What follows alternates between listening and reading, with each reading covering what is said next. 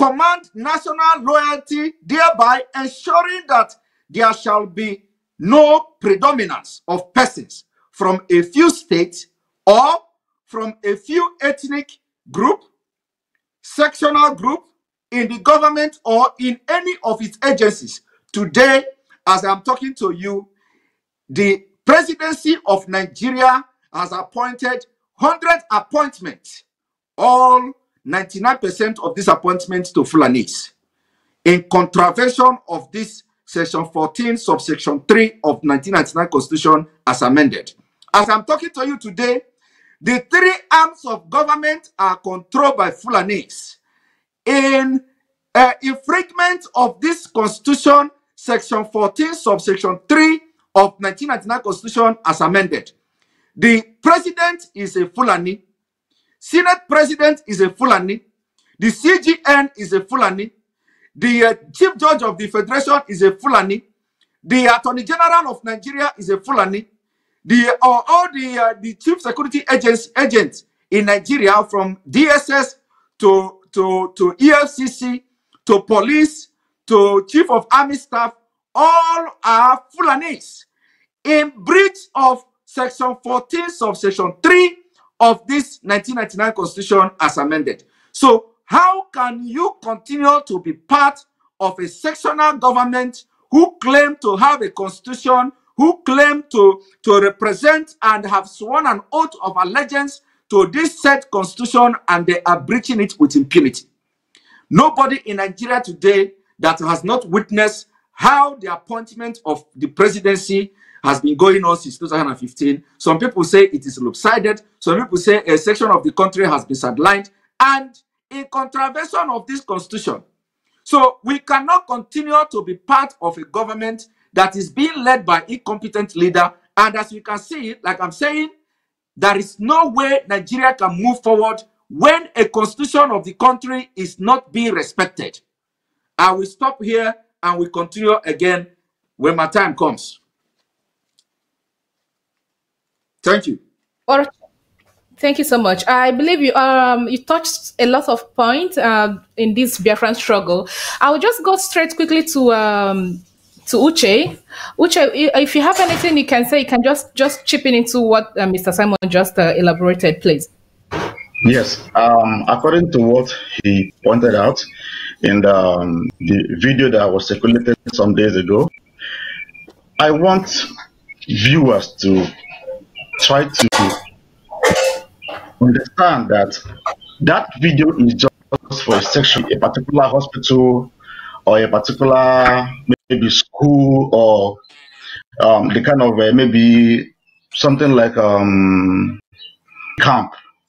Do you know how many of those camps we had during that war? That is just a section, a particular place, and I'm so sure that places existed like in more than 200 places in all states, all villages, and they are just showing that place where it's on videos, and people are just shouting, "Oh, there are a lot more of things you did not see that nobody saw," and there was no video, there was no pictures, and they all have. So it is very disheartening when you see such things happening in that happened then, and somebody will tell you, "Oh, why are you chatting about Biafra? Biafra people normal. Nigeria has never worked. It is not like Nigeria is going to work again. It has never worked for once. Nigeria has never worked one day. You can't be saying, okay, Nigeria will be great again, it can work again. That is not possible. We've tried it, and Biafrans saw it many years ago. We saw it, and they came to kill us. So that is in that side. So my main is I want to talk about what we Biafrans are going to gain in this struggle, and also friends of Biafrans. We have some good brothers and us who we can possibly say they are not a Biafran terror. I bet you they are Biafrans, like those Yoruba brothers. We are all fighting for the same cause. Like we want Biafra and they want Ududua, but all we know is we just want this country to break. Now, Take for instance, if Biafrans, and I bet you the route that people travel from desert to Europe and Libya, that route will cease to exist because most of people that pass through that route are Biafrans and few Oduduwas and Edos um, across the other side. You know, so you will see that those kind of lifestyle will cease to exist. Understand? Like now we have Biafran airline now. People will be traveling from maybe let's say for example our capital Enugu to New York. It will be a very cheap fare, or maybe to London and all those places. Believe you me, I know quite well my friends that said if this happens, they are going to come from and fly a cheaper airline to Europe or America. They are not even seeing it that from that angle. Now we are going to open our seaports. Seaports are working. If you go to Lagos, they tell you to clear container 1 million naira, and Biafrans are clearing with 200,000. Would you go to Biafrans? And it will also force the Nigerians to bring their own price down. Before you know it, the effect of Biafra is also affecting them positively. They don't even think about all that. You understand? So it's not all about people think we are not being selfish. There are a lot of things that you cannot enjoy in, and I'm so sure 100% you will enjoy it in Biafra.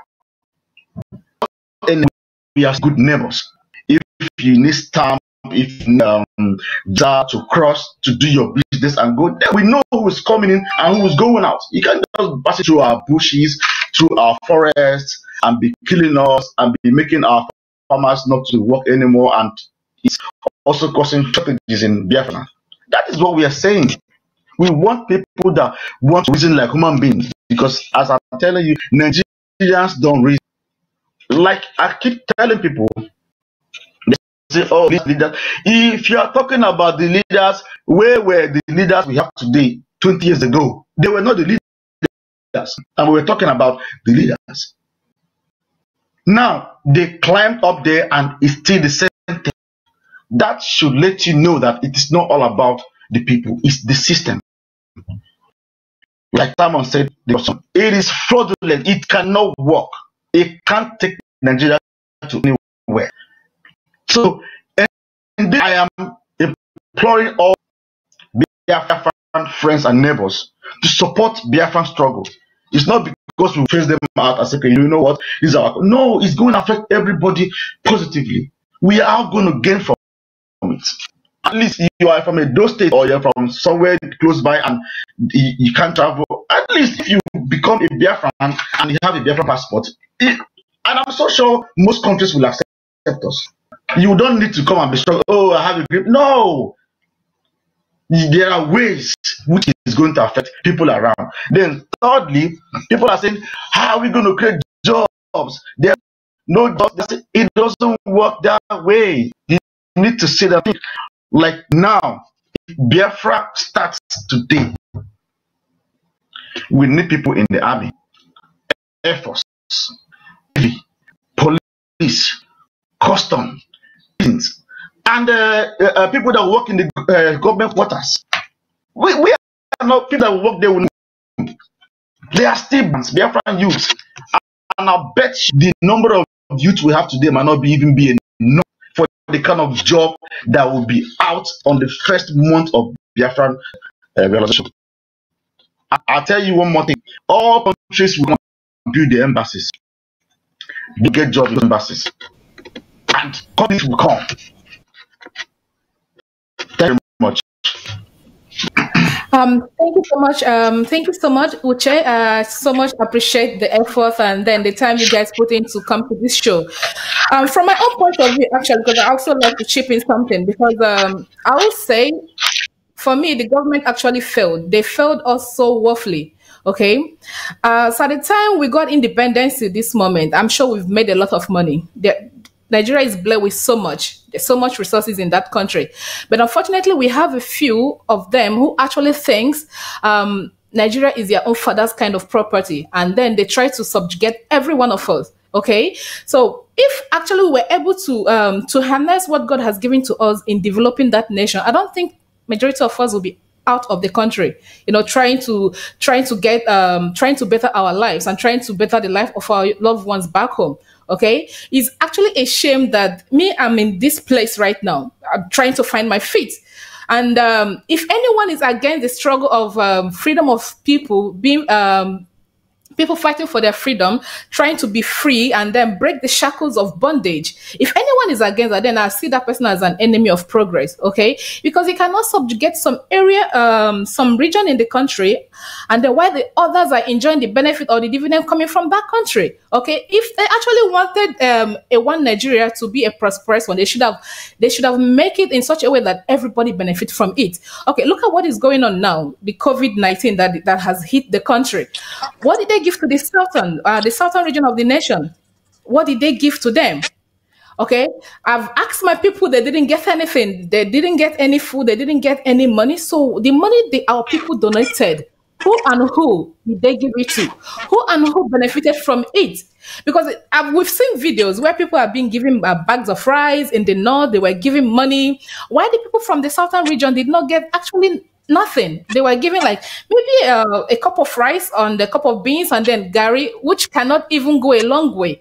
So the thing is, the government actually what they're doing to the people from the southern region is very, very bad, and it is unfair. Okay, I am always angry when I see things like that happening.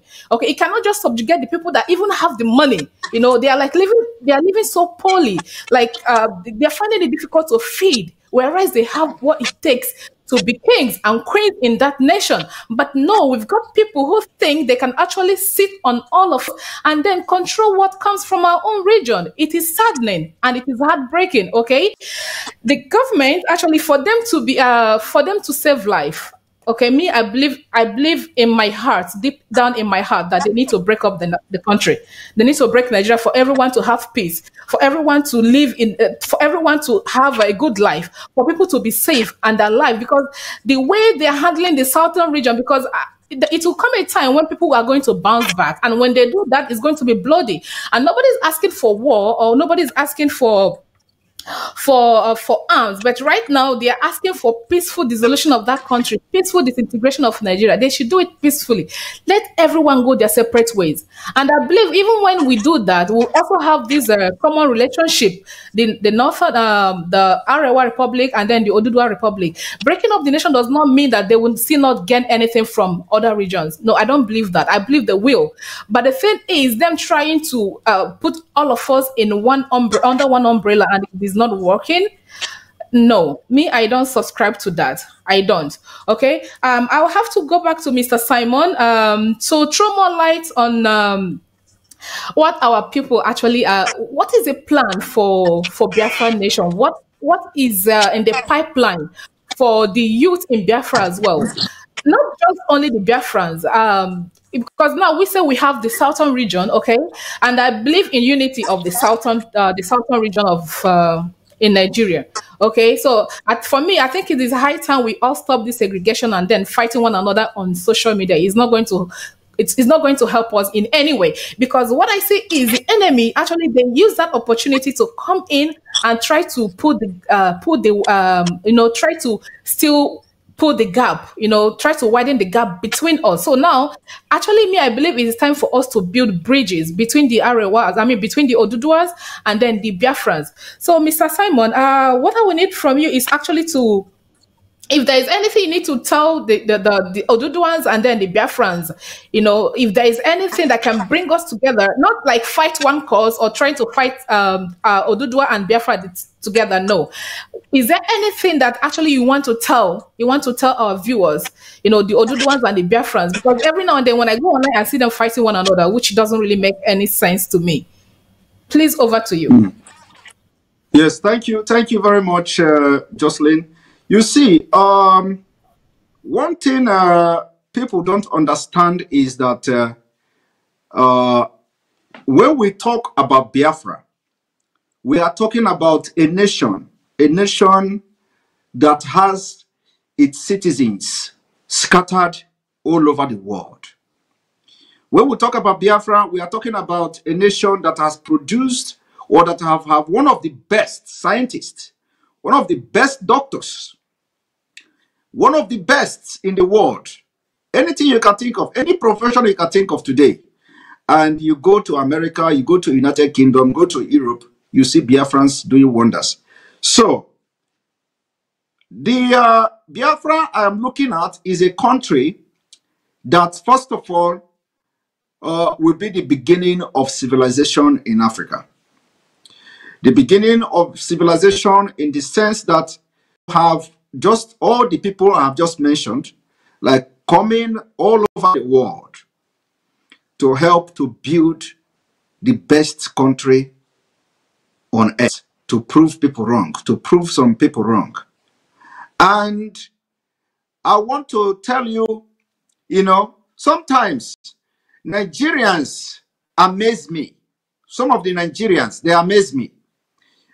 When I hear some people say, look at all these politicians, they travel abroad, they see how life is there abroad, they come to Nigeria, they cannot do anything. You see governors, you see ministers, you see president, you see vice president, you see government official, their families, their children are studying somewhere abroad. And they go there all the time, often, to see their families who are studying or who live somewhere in America or in the United Kingdom. They see the way things are working there. They see electricity. They see that electricity is the power to any country economy. Energy is the power to economy, to boost economy. Now, they go back to Nigeria and nothing happened. And people continue to wonder, and people continue to make references to this kind of episode that, oh, why these people go abroad, they know everything there, they see good things there. When they come back to Nigeria, they don't want to do anything. I will tell you one thing. You see, it is because of the diversity of Nigeria. And the diversity of Nigeria has made it impossible for Nigeria to progress as a nation. The diversity of Nigeria has killed Nigeria. And that is why when we talk about Biafra, you have no such diversity of thinking, attitude. Your thinking, your progressive mind, you don't have that kind of diversity in Biafra. At least in the nation or ethnic group that made up Biafra, everybody wants progress. But in Nigeria, you have a section of the Nigeria state that cannot embrace civilization. There is nothing you can do. They have lived for 100 and something years. For so many years, there is nothing like civilization. They have not embraced civilization. So when you see all these politicians coming to Europe and they see electricity 24 hours, they go back to Nigeria, they want to implement that kind of system they see. The other side of Nigeria, which is the north, that have not embraced civilization, will never allow it to work. Now, in Biafra, we are going to have what we call a credit-based system. Credit-based system. The credit-based system is going to be the foundation of the economy and everything in Biafra. When you have a credit-based system, it means that everybody will be, we have what we call data. This credit-based system will give data system to Biafra. First of all, the same credit system will make Biafrans to have what we call the central insurance system. It can be called, I'm just giving you example what Biafra is going to be like. It can be called anything.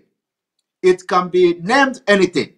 But the credit-based system will be a combination of what Biafrans all over the world professionals all over the world have learned in their different countries. And Biafra will be open for people of different professionals to come and put in what they have learned from different and various parts of the world. Unlike Nigeria system, whereby if you bring anybody from diaspora to come and make change and effect change in Nigeria, when the person goes to Nigeria, the system of Nigeria will corrupt the person, kill his career, and rubbish the integrity of that person. And that is why you see that anybody that goes from abroad, from diaspora to Nigeria and take any appointment, that is the end of the integrity. That is the end of his expertiseness. That is the end of that person. I will give example. I'm not going to pass government. I'm not going to the government of the past. I will start from the present government to tell you the example of the people that this government has rubbished their integrity. One of them is the Minister of Health. The Minister of Health came from Germany. According to them, highly recommended. We, as a doctor or whatever he was doing in Germany, he came to Nigeria with high hope. He is coming to change Nigeria. The day he was sworn in, or the day he went to the Senate to go and have their bow and go, or whatever they call it, he was promising Nigeria. He was telling Nigerians how he have experience, how his experience is going to be vested on the health sector, of Nigeria, and how he's going to turn everything overnight in Nigeria, if accepted and confirmed as Minister of Health. Today, we have seen it. He could not differentiate between technicians and doctors from China. He paraded ordinary technicians who came from China to install ventilators. He paraded them as doctors. And at the end of the day, he could not differentiate. So the Nigeria system has killed him, completely killed his career.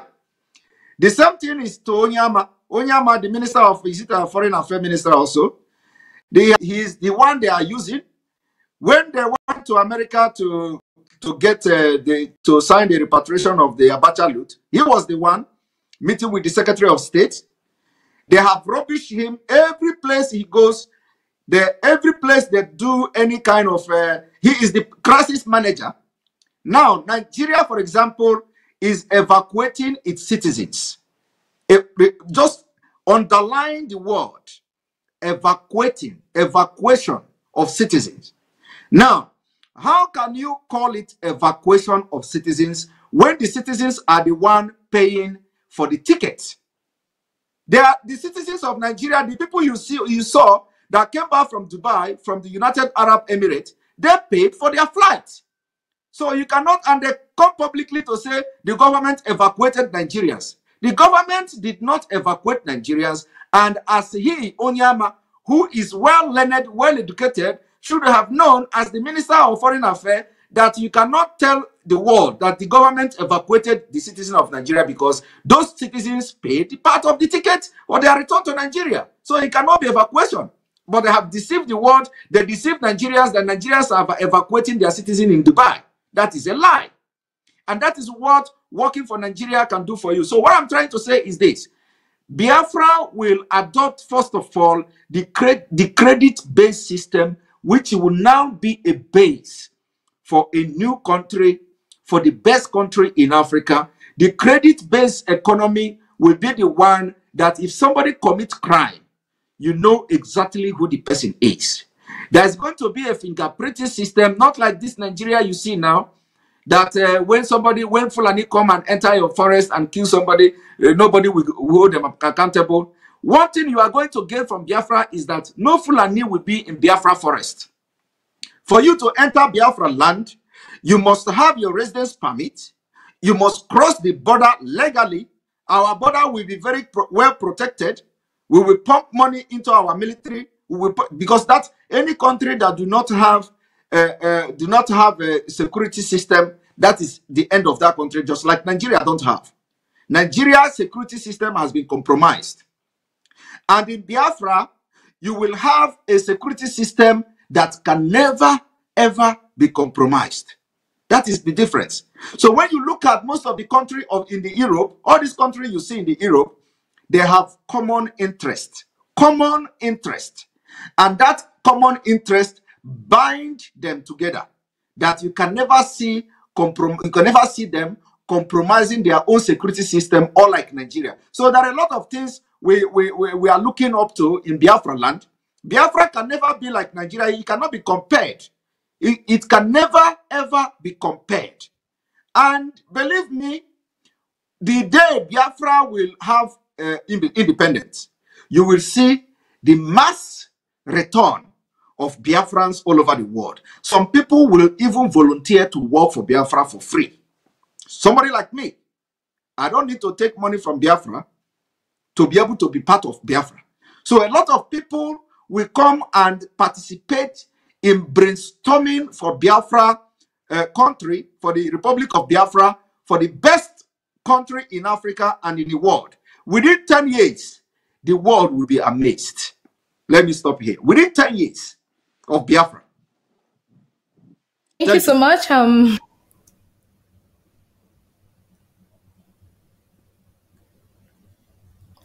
right. Thank you so much, Simon. That was a great one. I don't know if they can hear me.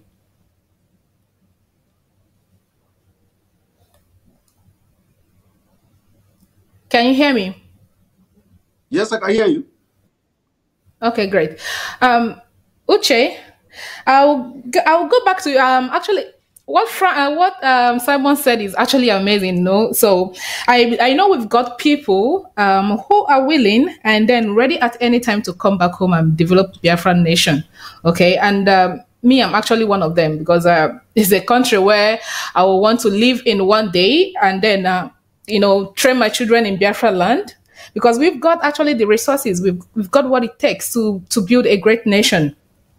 And I'm the kind of a person who do not believe in corruption of any kind, okay? So whatever resources that will be coming out of Biafran land, we have to be properly utilized. And then we all have to give accountable of whatever we're going to do in Biafra. Because like Mazinam Dekano rightfully said one time, and I quote him, he said, "I will not suffer and then get Biafra and allow us to behave like Nigerians." And he's going to use a chemical weapon on all of us. So, and it will be it will be a shameful thing that after this whole struggle, sleepless nights, bloods are being shed. At the end of it, then we come back home and mess up the country that we all struggled and fought for. Okay, so Uche, I would actually like you to go back on. So the plans we have regarding Biafra, okay? Because if you go to if you go to Abia State to be precise, that place is an eyesore. Is not something to write home about, okay? And actually, I'm ashamed when I go there and then I see how people are living, and people are living in a poor health condition. There is no good, no power supply. There is no good basic amenities for people to actually have access to, you understand? So the thing is, because our people actually, we can easily sell ideas to people. It's easy to brainwash people. It's easy to sell ideas to people and they believe you. But the thing is it going to be business as usual? Promise, promise, and promise, and then nothing to show for it? Over to you, Uche. Hello. I'm not sure if we can hear Uche's voice, so you can continue for now while we try to resolve Uche's voice. Yeah, you can give it to Simon to continue, okay, and I will try to resolve Uche's voice. All right, great. Simon, while we wait for Uche, because I couldn't hear him from the back end. Simon, actually, I don't know if you heard what I said, because I was actually throwing the question to Uche regarding the plans we have, because I mentioned about the state of Abia, the pathetic nature of Abia State right now. Okay, what is going on? The people are not being taken care of, to be precise, because especially when you travel down the road to southeast, If you travel by road, you see how terrible the state is, especially the roads. Our roads are very poor. And every now and then we keep hearing a contract has been given to a company to work on the road. It's like a year in, year out thing. And there is nothing to show for it. So what I was asking Uche is, it's easy for us to sell idea to people. Promises, promises, and promises. Is it going to be business as usual? Because Nigerians, we are known to promise. I would say for now we are to promise and nothing to show for it. So, in Biafra,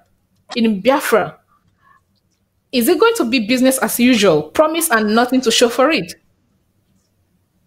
Well, thank you very much, Jocelyn. First of all, I would want to correct something here. You see. Okay, go ahead. Everybody in Nigeria today, everyone, including the Fulanis in Nigeria today, knows that Igbos are game changers, know that Biafrans are game changers. And that is the reason why some people, including most of the prominent men in Nigeria today, they say, if you give a president to an Igbo man or to a Biafran, Nigeria will change. That is not just political talk.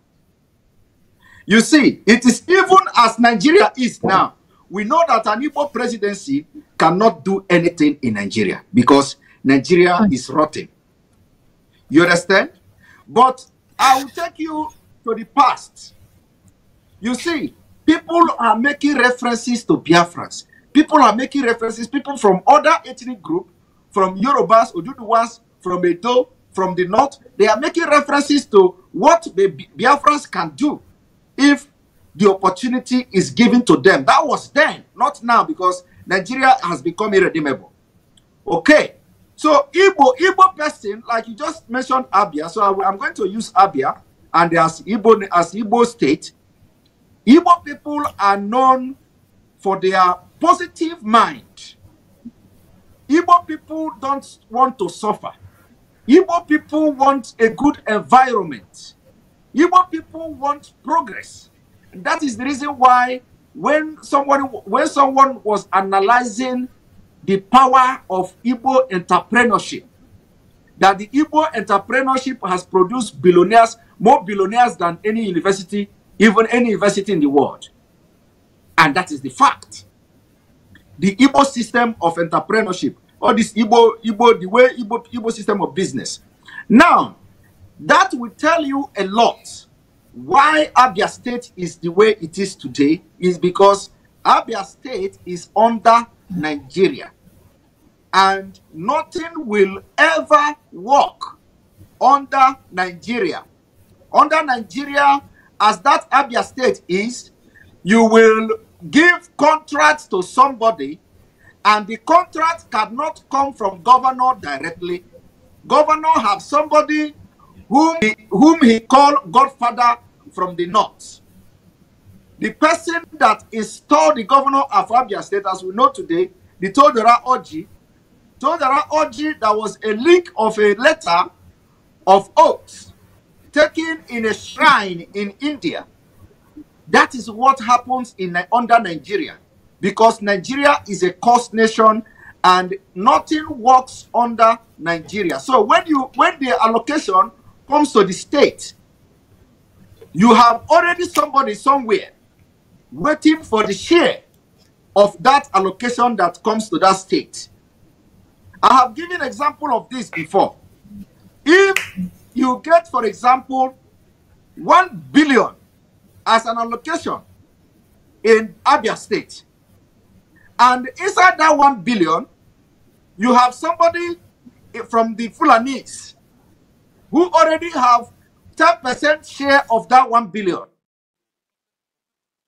After you share the 1 billion, you give 10% to the person. You have somebody who was the ex-governor of the state who handed over to you on contract. After handing over to you on contract, the person have 20%. And remember that the 20% is not on direct transfer. It is going to come on contract. It is going to come as a contract. Now, the issue of Todera Oji have so many companies who are in road and road construction and all that. So when that money comes, what they do is to share the money and give that contract to these companies that are owned by the former governors. Once the money is shared among them, that will be the end of that building of the road and infrastructure in that state. In Biafra land, that cannot happen. But in Nigeria, it will happen. And if Abia people try to revolt against the governor, listen very clear, because this one I'm about to say now is very important. When Abia people want to revolt against the governor, then the Fulanese who are in the security agency will send their battalion from Abuja against the citizens, who will come out in their numbers to protest against the governor for embezzling money in the state. You see why you cannot work? And when those policemen come, they will start shooting with AK-47 for protesting. That is why you cannot see any protest in Nigeria now. They will be killing people extrajudicially because Fulanis are giving order to do that against the constitution of Nigeria. So in Nigeria, it is possible, but in Biafra, any money released to the state will be accounted for. That is the beginning of civilization. Thank you. Thank you so much. Thank you, Simon. Okay, Uche, can you hear me? Yes, I can hear you. Okay, great. Sorry, you were cut off because we couldn't hear you from behind, from the back end. I don't know if you heard what Simon was saying all along. I don't know if you were able to hear him. Okay, because we have mentioned about the Abia State, because basically this program actually is just for to talk about more of Biafrans and what we Biafrans are going to get. Okay, this struggle is not just for few. It should be for everyone, because I believe not all of us were actually into this when the Biafran struggle started. Even me myself, I was not into it, because I'm the person that believed in one Nigeria then. Okay, so now we've gotten the spirit of Biafra is actually in majority of us, and everyone, so many of us are working behind the scene to make sure we actualize Biafra and to make sure lives are no longer lost, because we don't want to lose lives anymore, because the people we are fighting for, they need to be alive to see Biafra. Okay, and now I would actually like to talk about on our leaders from the Biafran nation, okay? Because I see not all of them are actually into. I wouldn't say not all of them, because I see they are not saying anything about it, okay? And seems there is something behind that. Actually, there's something they are not telling us. Is it that they are actually trying to strangulate the struggle because of what they are getting from their or they are just being quiet, or they don't want to confront the issue heads on? What is your take on that? Okay, at this point, let me put Simon. Simon says he always say they have Biafra at heart. That's what Simon always says. These people you're seeing, they all have Biafra in their heart, and that is true. Now, what actually happened is that let me tell you, the Biafran war is still on. Don't be deceived. It hasn't ended. The Biafran war is still on. In their mind, these people have been defeated. Let me just digress a little bit. You said you want these people to come back to the nation. You don't want them to go. And when you came to their territory and the region, you were killing them. I want you and I, we were married, for example, and all of a sudden we say we want to divorce. You say you don't want to be in this marriage anymore. Then I now come to your house, instead of pleading, please, just leave, come back, let this marriage work. Then I'll start beating you. Every day I come, I'll stab you, kill you. How does it look like? So what I'm trying to say is, we are kind of defeated all this while, and the war is still on. Don't get it twisted. This war is still on, but in a different form. Now, you see leaders, all these ones like Simon just explained now, this one will be there, put his brother or his trusted friend and all that. That is what we're suffering, because these people were not elected. Nobody elected them. They know how they rigged their way into that place, and it is always godfathers that put them there so that they will protect their interests, don't so that they won't probe them in the past government, and also bring returns to them as the allocation comes from Abuja. You understand it? So if you're expecting the people we have in Biafra land are the leaders not to talk against Biafra or to support Biafra, it is not. They will not. These are not the kind of people that will make things in Biafra work. They will not. They will never. Okay, like for example, now did you see what happened in Yoruba land or Moteko? The Igbo leaders or Biafra leaders cannot even wake up and do their own their security outfits. See, the IG of police flew in from Abuja to now say, hey, we want to organize and control your security, because they were scared that we are going to our own vigilante group. And I bet you they are so scared that it might now metamorphose into Biafran struggle or breakaway. That they always have that fear. So if you're talking about our leaders to be able to Biafran leaders to be able to come and support Biafra, it's not possible. Why I like the person like Wike, Governor Wike. If we have such people in Biafra land, called Biafran land, there's going to be a problem. So that is aside. Then you also talk about if the Biafran nation would be business as usual in this, like Nigeria. It's not possible. Every Biafran, it's a hardcore, hardworking human being or personality. Anywhere we find ourselves, be it in Europe, be even like now as I'm in America, I know what I've achieved. And here is not my country, which is that I've been here. So if Biafra comes, let me tell you, for example, what will happen. If, like, for example, now you have this in your car, maybe you've just finished drinking water, maybe sachet water, and throw it away from your car on the street. A Biafran will pick up the sachet water waste, throw it into your car, and the thorough beating. That is the kind of Biafra we are going to have. Trust me. If you urinate somewhere on the street, a group of boys will meet you and beat you. They will ask you, do you think here is Nigeria? That question will always come up. You think you are in Nigeria? Oh, you think you want to make this place up here? That will always be in the mind of Nigerian youths. Trust me. And you will see competition. You will see people that are hardworking. People will volunteer to come out and walk on the street to be building roads. They will tell you, don't pay me. Simon said 10 years. Let me tell you, give Biafra 3 years. You will not believe it. Give Biafra 3 years. You will think you are Europe. 10 years is too much. What do we need? Good road, light, healthcare system. What are you saying? Like our leader said, that we are all primary schools and secondary schools will be like a 5-star hotel. And I believe that. So talking about how Abia State is, Abia State cannot work. It's Nigeria. We are still in Nigeria until Biafra is pronounced. And you will be surprised.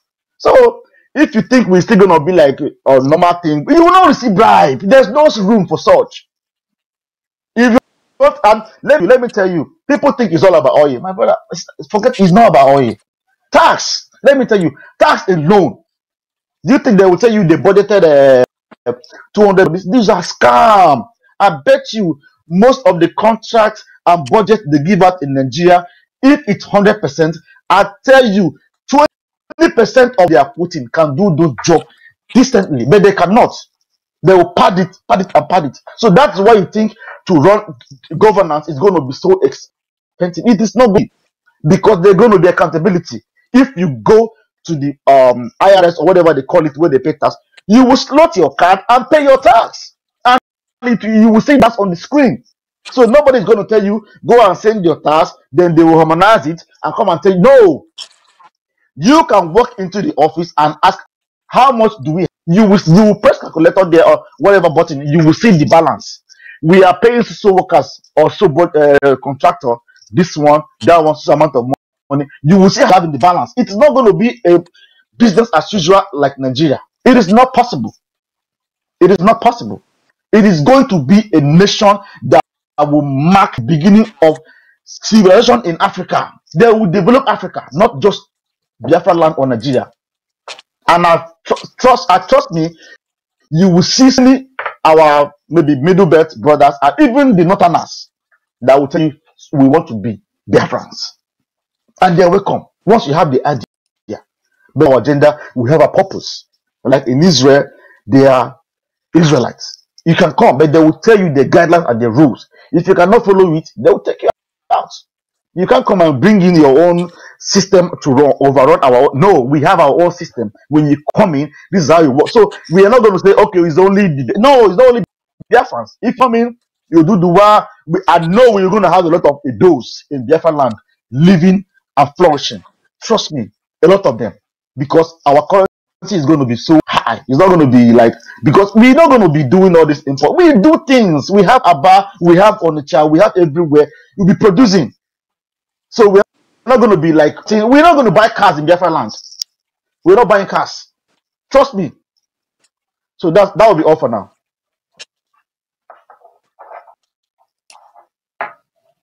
This is very awesome. Actually, it's getting so interesting in here, and I would like to get back to. I don't know if you'd like to take some calls or not yet.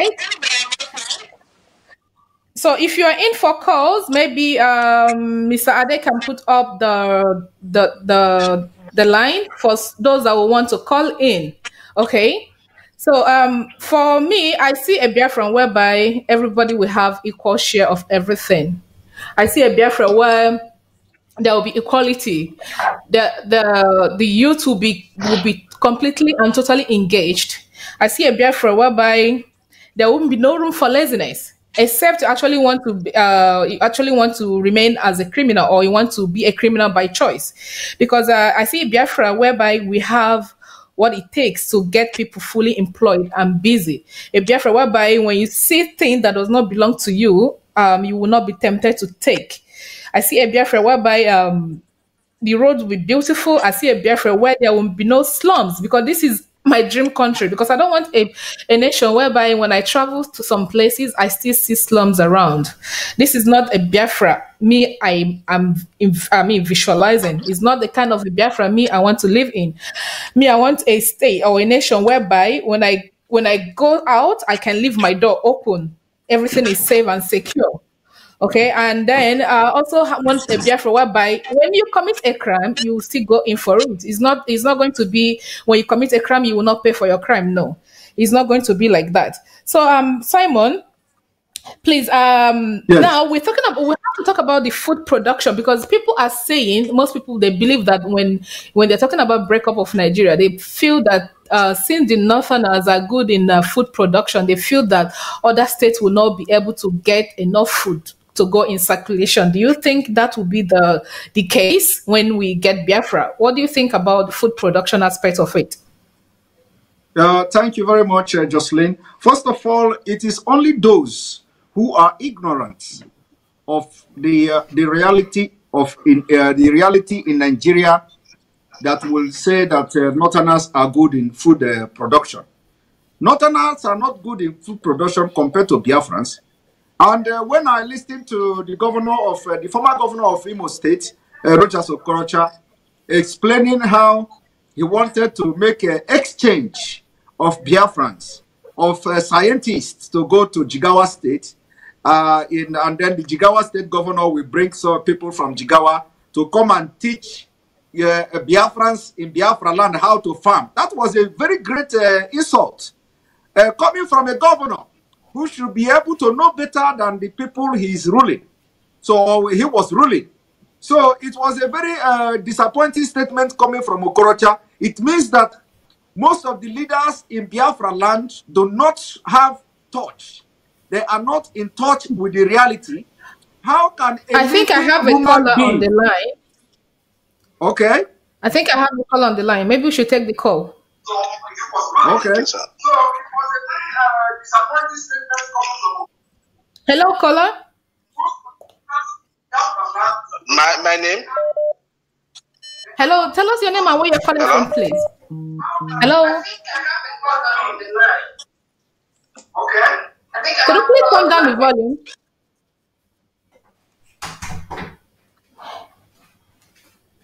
Hello? Go ahead, sir. Hello? Hello, me? It's me? Yes. Yes, yes. Okay. Hello, good evening, Brother Simon. I want to ask you this question. You know, if you people have Biafra Republic, you know Nigerians have corrupt a lot of people. So everybody in Nigeria, we are all corrupt. Let's not lie about that. What are the penalties are you going to give if anybody commits any corrupt case in Biafra Republic? What are the death? Is it a death penalty or is it a jail sentence? What kind of sentence do you people propose for corrupt people? Because corruption is the problem of Nigeria. Since we are having a Biafra Republic, we should have a plan for corrupt leaders in Biafra Republic. What are the penalties for corruption? That's my question. Thank you. Can I answer him? Yes, please go ahead. Yes. Thank you very much. You see, this is a very important question. But first of all, I will explain something that will address this question first, and then I will come to the answer.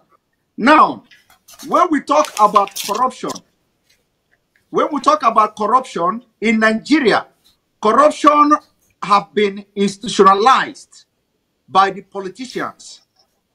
Now, the difference we are going to make in Biafra is that we are going to put a system in place that will first of all prevent corruption. Now, after the system that will prevent corruption, of course, we are not saying that totally there's going to be Biafra is going to be rid of corruption, and or anybody that says anything like that is not being sincere. But the point is that we are going to put a system in place that will prevent corruption to its minimum. And what are the systems? The system is what I stated in the beginning. It is called the credit-based system, which means everything you do is database in Biafra. Now, the second thing that is going to address the issue of corruption in Nigeria is the Constitution of Biafra. A country without a functional constitution like Nigeria, there is nothing you can do to fight corruption.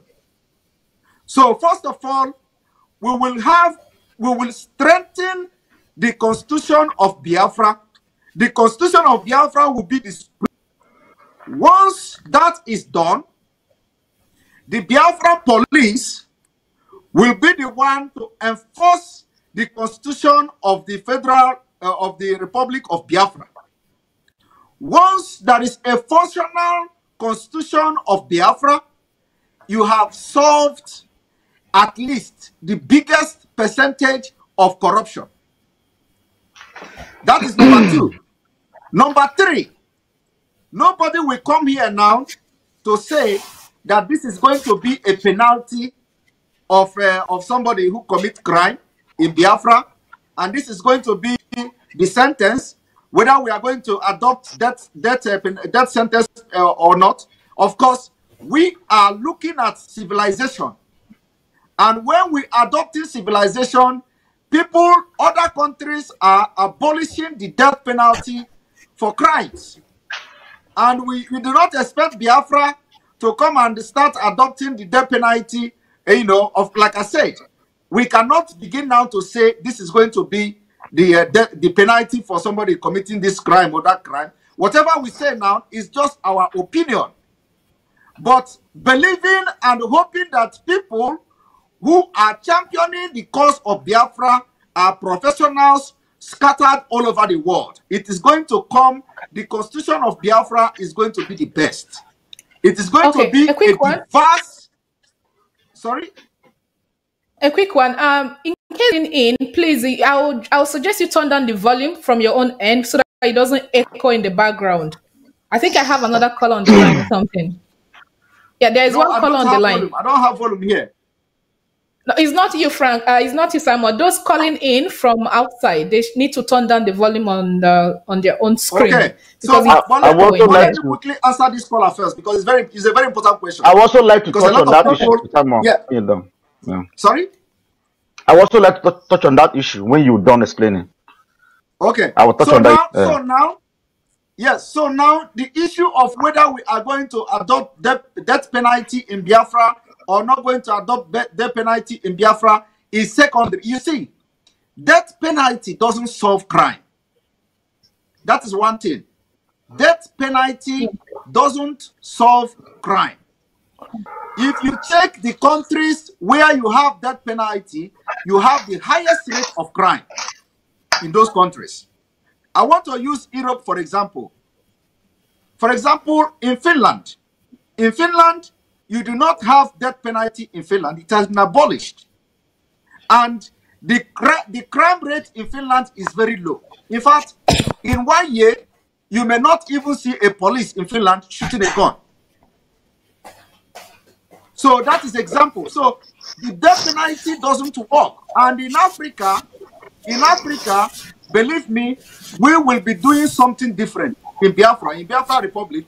We want to experiment, not just experiment, but make sure we come together, bring the best brain all over the world, that we come back from all over the world and put the best constitution that you can have on earth. Thank you. You're welcome. Uche, you said you wanted to chip in something? Yeah. What I want to say is this. You know, when we just moved from Nigeria to Biafra, we just newly moved. Don't get it wrong. We're still going to have those elements for the first few years we moved in, because we are coming from the mentality of Nigeria to this Biafra. Now, why do you think we have prisons? Prisons, because we know America separates criminals from the society to isolate them, for them to start their punishment, to pay from corrupting other citizens. Then you start your punishment. So we will build good prisons. So by the time you commit crime, whoever you are, you go and serve your sentence, even if you are a governor or your minister. Now, secondly, the system will not allow corruption. The system is not going to allow corruption. Just like that, everything will be database recorded. Thirdly, you cannot run a public office. There's no salary. The salary is going to be very minimal. If you are in government, if you're a government worker in government positions, they're not going to. They will even pay a teacher and a police higher than once you are a minister or governor or they are going to pay them. So if you know you're not going to serve, don't go. And I bet you people will be scared to go and run for office. Then that is when you now see the people that has that to rule will come out. Okay, do you know what? Let me run. Let me go and serve. Police will be highly paid. Soldiers will be highly paid. Teachers, nurses, doctors, you will pay them higher than senators. If you are not going to take 100,000 naira as a senator, go home. Let me just use naira for example. If you're not going to take 50,000 naira for salary as a senator, House of Rep member, then don't come. It's going to be in law, so that when you go there, you speak the truth.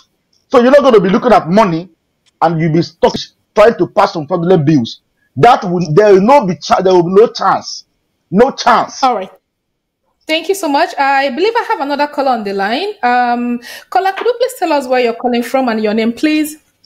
Can I go on, sir? Yes, please. We can hear you. Okay. Hello. My name is Okoyozo from UK, Leicester, UK. Yeah, you're online. They are still speaking. Can I go on? Yes, please. My question is that as what they are saying is right, and what they are saying is okay to hear, is because they're telling us what we want to hear. My question to them is that as they're having this program now, or anytime they want to have program in heritage saying EV, why can't they invite those top Biafrans that are claiming that they are some part of Edo or Middle Belt or Niger Delta, that Biafrans to come and join and have this discussion, because this program, this fight we are fighting as a Biafra is a fight between all of us. So I'm I'm looking to see one of those our brothers that join in this kind of conversation, because that will help us to make more things easier for us, for people to understand where they are coming from. Because if you don't have a conversation with somebody, if you don't know anybody you don't know what he or she wants to, as they are claiming and what they're saying and what people are saying outside about Niger Delta, Middle Belt, Edo side as Biafra, claiming that they are Biafra. Why some of them are saying that they are not Biafra? I think this platform is an opportunity to solve that problem, to settle the score that's going on, because we need peace. If we don't have peace within ourselves, all this, we will have a sabotage. So I'm directing this question to Simon. What is his plan, and those that are coordinating Biafra, making Biafra to come, to unite all Biafrans and all the people all the city-states that belongs to Biafra to come together as one to fight this one fight that we're fighting. Okay, thank you very much for that question. Simon, let me take this answer for you quickly to make it easy. Okay. Number one, the program is new. Last week, we have both Biafrans and Yoruba online. And we find out that the best way forward is to bring Yoruba, Biafran, Delta, everybody in the South. Bring everybody together. That is why we have this program every Thursday now that this young lady is championing. On Thursdays, we're going to have Biafran. On Friday, we're going to have Biafrans, Yoruba, Delta. Everybody will now come together. Because we don't want to bring everybody together on Thursday. We want the Biafrans to be able to iron out their own problem that day. Because it's not about Yoruba. It's not about Biafran. It's not about Delta. It's about human being. We want to be free. We don't want anybody to enslave us anymore. I hope that satisfies you. Simon, quickly, do you have anything to add to that one, or you are okay with that one? I think you have answered him, very well. This is my second time on this program. Okay, thank you very much for that. Yeah. We're gonna go to the next caller, sir, because caller, make it very quick. Thank you very much, Daddy. I'm gonna go to the next caller. Make it very quick and make the answer brief as well, so that it will be easy for more people. I have about 58 missed call already. Caller, go ahead, please. Straight to your question. Hello, please, I'd like to contribute. Hello, tell us where you're calling from and your name, please. Good evening. My name is Matt. I'm calling from London. Okay. I'm on to the panel. Yes, please go ahead. Is this the program with the Biafran people? Yes, it is. Yeah. Good evening. And I want to say a big thank you to the panelists, especially to Jocelyn. There's been a lot of comments. You're doing a great job. And I just want to thank everybody for coming on board tonight to discuss this very important issue in art. I am in support of Biafra. I'm not Igbo. I'm Yoruba, and I'm totally in support of Odùduwà.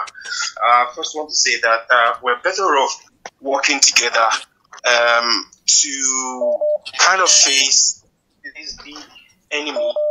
And once we're able to work together to defeat them, we can now decide the kind of relationship we want to have going forward. Having said that, I just want to quickly say that people should not be afraid of what would happen when we have Biafra and when we have Odùduwà, because of the spillover of the evil and the corruption that is prevalent in Nigeria now. The truth is that technology will handle a lot of these problems. For example, I live in the UK. You have cameras everywhere. I tell you, if they switch up the camera for 30 minutes, people will leave this country that dry. But you dare not try it because there's something watching you. And somebody will come and knock your door and just pick you up. So when they know your address, they have your data, they can see your face. Uncle, I'm going to cut you short there because there's so many people waiting. So everybody get about 30 seconds or 40 seconds, yeah? Thank you very much. I'm going to give it to them to answer in the studio. Go ahead, studio, yeah? Yes, someone go ahead. Sorry, me? Yes. Respond to that. All right, thank you. Yes, thank you very much. That's actually what I meant by credit. But Biafra is going to be credit-based system, because the caller just explained something about camera. It is credit-based system, and that is why the police can come to your door to knock just by seeing your plate number or the plate number of the car that is overspeeding. That is credit-based system. So these are the kind of things we are looking up to adopt in Biafra land. So when there is no overspeeding, there will be no overspeeding. Once you have a credit system, not only that it will solve the issue of corruption, but the issue of a debt, but caused by accident in Africa. In Nigeria, for example, in Biafra land, we are going to reduce those debts caused by accidents to the minimum, and it will come from the credit-based system. Thank you. Okay. I don't think I have any other call on the line. Yeah, we're gonna take the next one now. Okay, is there any other call on the line? Yeah, go ahead, please. Your name, where you're calling from. Hello. David, I am coming from Istanbul, Turkey. Okay, go ahead, sir. Yeah, my take on, I think the panelists, Mr. Uche and Mr. Simon, you are doing a very fantastic job, and our very beautiful lady in moderating.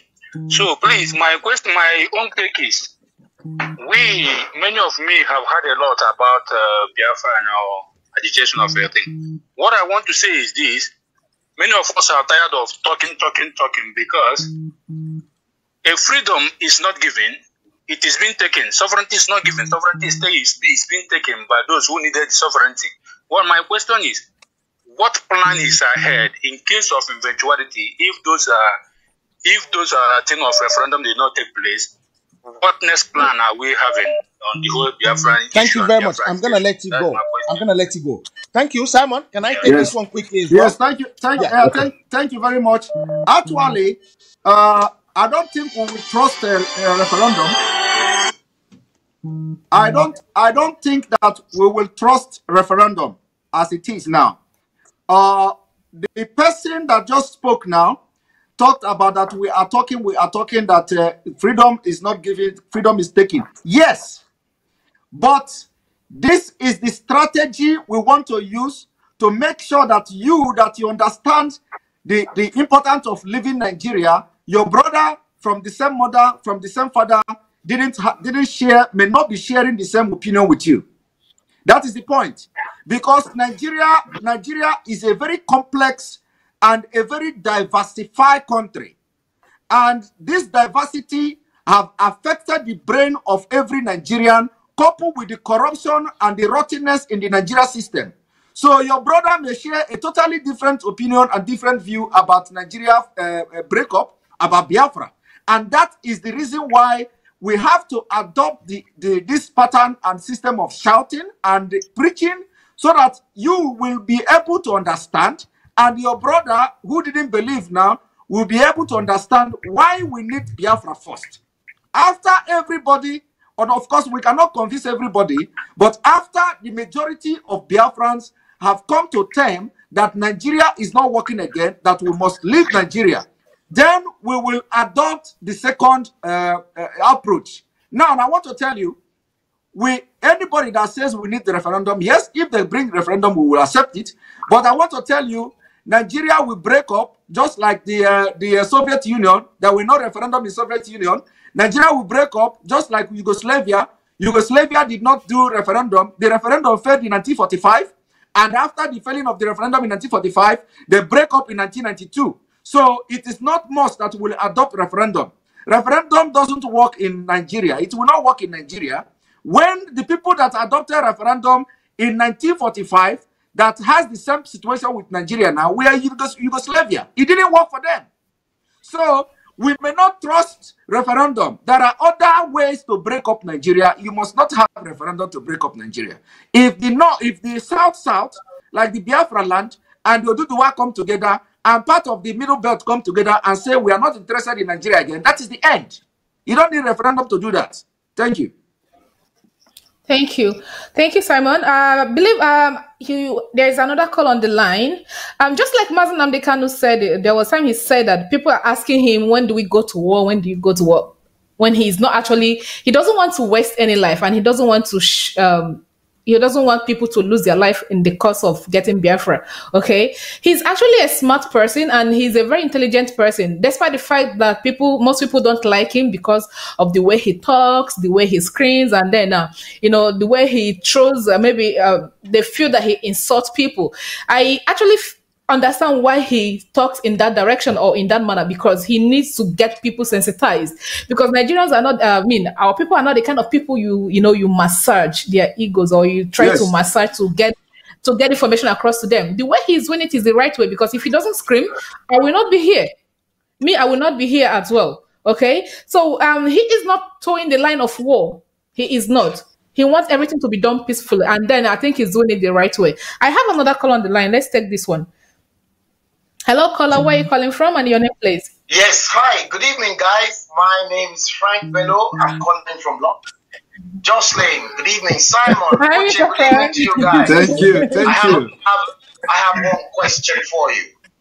The question is, you have mold in Biafra, mold as in M-O-U-L-D in Biafra. Simon, how do you treat those mold in your land?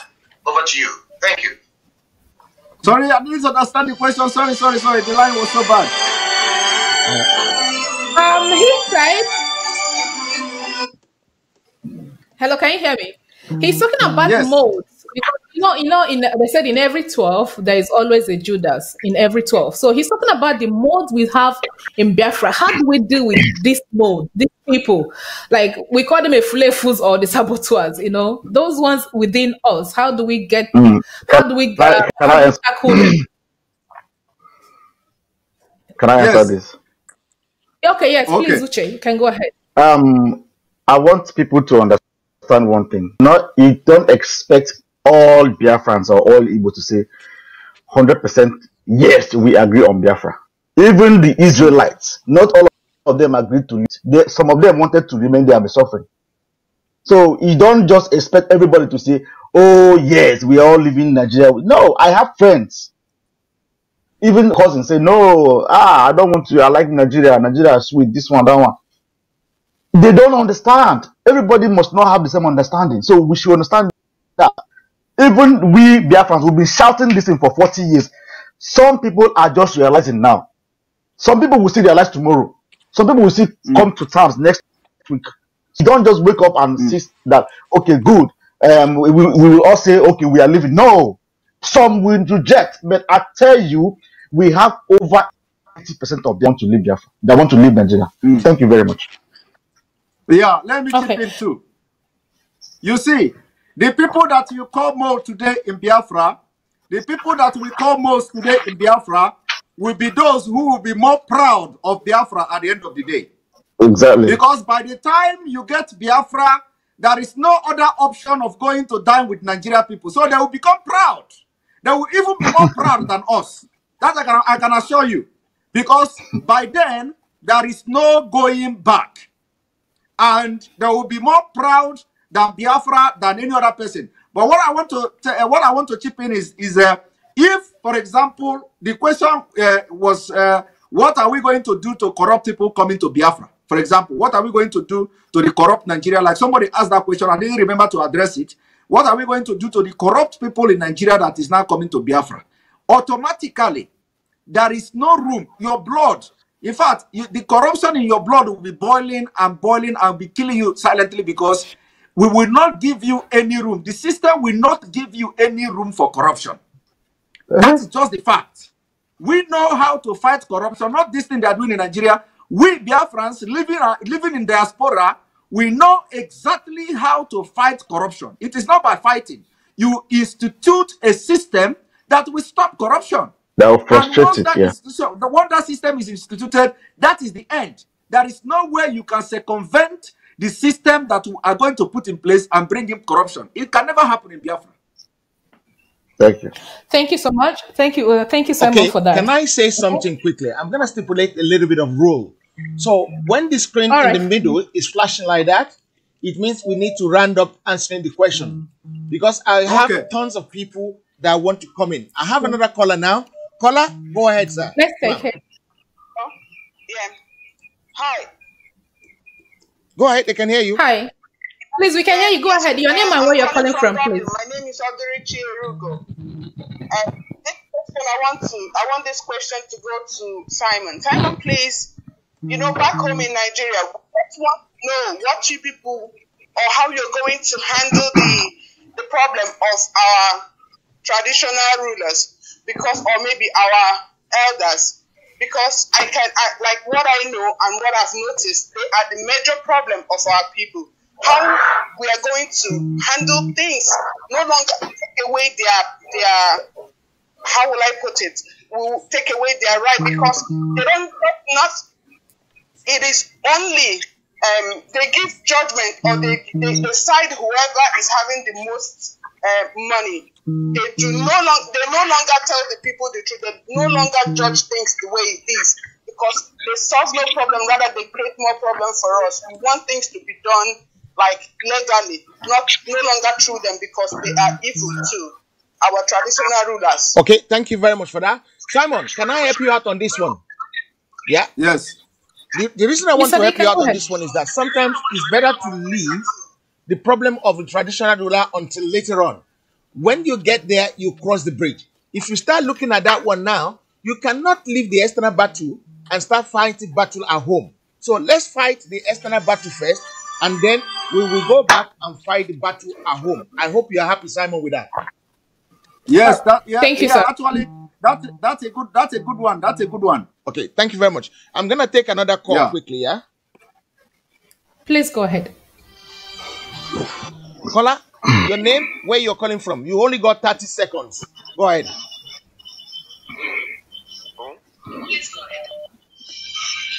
Hello? You have something in the background. Hello, you need to turn it down. Okay, can you hear me now? Yes, it's perfect. Okay, I want to talk to my brother Simon. Simon, good evening, sir. Good evening, my brother. India here, I'm calling from India. My name is Obin now. Can you hear me? Yeah, yes, we can hear you, Obin. Please go ahead. Okay. First of all, I want to thank you for the good job you people are doing for enlightening most of our brothers, Biafrans, who is in darkness. You understand me? My question will go to the so-called prophets and prophetess in Biafra lands. Before, when we grew up, we don't see so many churches, so many men of God. But now, they are everywhere. They are also part of our problem. Because why? They don't preach against Nigeria. They always preach one Nigeria, one Nigeria. So, my question is this, like Israel, whatever you are, if you are a Muslim, if you are a Christian, whatever you are, you pray under Israel. You don't build this, you don't build that, you don't discriminate anyone. So my question goes like this.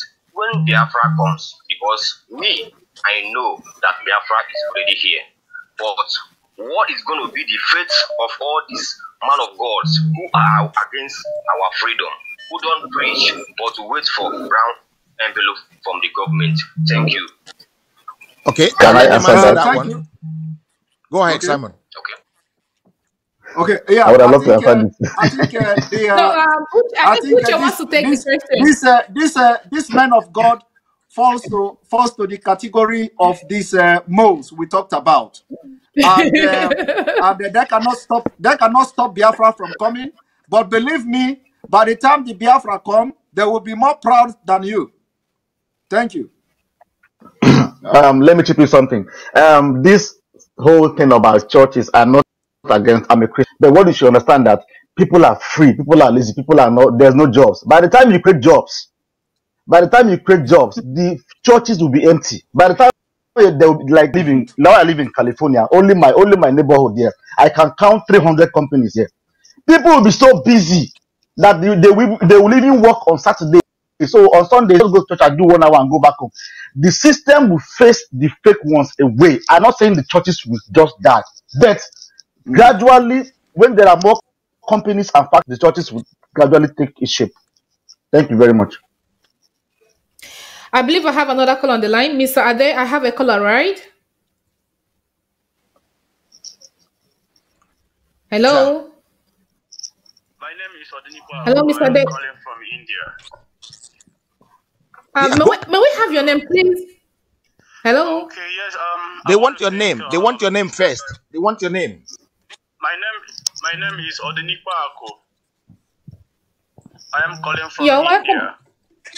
Thank you for calling in. Okay. So please go ahead.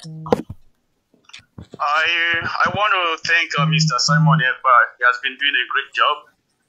And I want to start by saying this. Our people need sensitization. Our people need to be talked to. It's not only online. We need to meet them. We need to talk to our people in a place they call the so-called Niger Delta. Because most of them lost their heritage, they lost their culture, they lost their history, they don't know anything.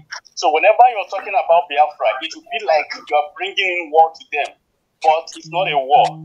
It's a way of going back to the origin, which is everybody's responsibility. So please, I would like us to, to include them, to bring them in, because they don't know what they're doing. They've been brainwashed for years, and I think it's right time. The time is right now for us to go and engage them one-on-one and talk to them. Thank you. Okay. Thank you very much. Can I say something on that one? Okay. Okay. I'm talking about sensitization. Okay. You know what? The deep mess we have been into for so many years now, especially the lies they sold to us. Okay, so this thing has taken so much. It has been deep rooted in us, and it will take a lot of work to get people to get people to understand what we are fighting for. Okay, it's not going to be a day thing. It's not going to be you snap at the snap of your fingers and things are working perfectly well. No. That is what we are doing. That is what we're using the platform, because some people, they say, when you come online, they say, no, you guys are only Facebook warriors. You're online making noise. And this noise we're making is actually gospel. Okay, we are trying to preach the gospel to people, to make them understand this is the way we should go. We've been sold a lie for such a long time. Okay, and so it will take a long time to bring people. We are not segregating anyone. Biafrans are Biafrans, be it Ijo, be it from the Port Harcourt River State. We are all Biafrans, okay? It will take a long time for them to actually assimilate and understand what is going on, but we are not going to stop. We keep pushing. Okay? Because at the moment, the stage where we are right now, though we have those who are against the Biafran struggle and we have those who are in support, okay? We all are doing a great job, and we are trying as much as we can to bring everyone on deck. We are trying as much as we can to bring everyone on deck. All we want is unity, togetherness in Biafran land. No one is Biafra is not an Igbo affair. It's not an Igbo thing. It's a collective affair. That borders around the whole Biafran nation. Okay, we have the Ibibios, we have the Efik, we have the Ijos, we have the robots. It's a group, it's a collective thing. So nobody is left behind. We're all taking everyone along. Thank you. Yes, moderator. There is something that keeps bothering me. Yes, there is something that keeps bothering me. Somebody made that called, a lady that called about this our traditional ruler. It keeps bothering me. I want to very briefly chip something there. Okay. And hopefully that lady is listening. You see, the Nigeria state, the Nigeria system has corrupted our traditional rulers, and it has become more political than the traditional as it used to be. So in Biafra land, we are not going to have political traditional rulers. The traditional ruler is not going to be political. That is why you see them giving this kind of judgment that you are mentioning, like somebody who bring the biggest money will be, the case will favor him or anything like that. In Biafra land, we are going back to root. The root where what we were doing in Biafra before were purely traditional. They give a judgment according to the tradition and they respect the custom of the land. These days, Nigeria has corrupted everything and nothing, any norms is taking place when it comes to traditional rulers. So that is what we are going to look into in Biafra. Thank you. You're welcome. Hello, Miss Ade. Do I have any other call on the line? I think I have one more call on the line. Caller, please, where are you calling from and your name? Hello. Hello, could you please speak up a little bit louder? I'm very glad with what you're doing. I'm happy. The way you guys are enlightening everybody. The way you guys are making us know what is going on. Especially, my greetings go to Mazin Simon Odogu. I greet you. So my question goes this way. A lot of people have been saying that we Biafrans that we have been making a lot of noise in the social media. Why some things are still going wrong? Like people are being killed on a daily basis, villages are attacked. Like as I'm telling you, as I'm talking with you now, Fulani are still moving thousands of their young men with drugs, even in this lockdown, to all parts of Nigeria, even some of them heading towards Biafra land. And to me, ironically, that is an orchestrated kind of dispatching their soldiers. Because I don't see all those young men that pull all those cattle trucks, cattle lorries as ordinary Alamajidis. Those are able young men that they are trying to fix in some places. I believe they have plans. What are we doing in trying to put in check to this type of things? Because we don't, like Igbos, we don't need to see what a stone that is coming to our eyes and we let it hit us. Please, we need to put things like this in check now. They have started their soldiers all the bushes to Biafra land, and they are still bringing more. They are still sending more of their soldiers. All these people that are coming in cattle lorries to all the part of Nigeria, they are soldiers. Thank you very much. That is what I want you to address on, please. Yeah. Okay. Thank you. So, yes. Please. Can I comment on that? Please go ahead. All right. The Thank floor you is very yours. much. Okay. All right. Thank you very much. The issue of these Fulanis inventing or coming to Biafra land in their numbers, it didn't start today. But one thing I want to assure every Biafrans is that IPOB, you see, this IPOB, you see, they are doing a very wonderful and tremendous job on the ground. It is not everything we will say on social media and all that. If not for IPOB, believe me, this Biafra would have been overrun by now. But IPOB, under the leadership of Mazin Nnamdi Kanu, is doing a wonderful job. Another thing we are doing also is to make sure that we alert the public of what is about to come. We have the best intelligence gathering in Africa. This is not boasting. Biafra agitation of today have the best intelligence gathering in Africa. Before anything happened to Biafra, even from the day they start planning it, we already know. So we are putting everybody on alert. We are alerting the governors. Apart from that, there are underground things going on, like Mazin Nnamdi Kanu have always said. By the time Biafran IPOB will launch their security agents, it will be known. Everybody will know about it. So for now, we are monitoring and following everything that happens and about to happen in Biafra land. So nothing is under the shadow, when it comes to the Biafra agitators. Thank you.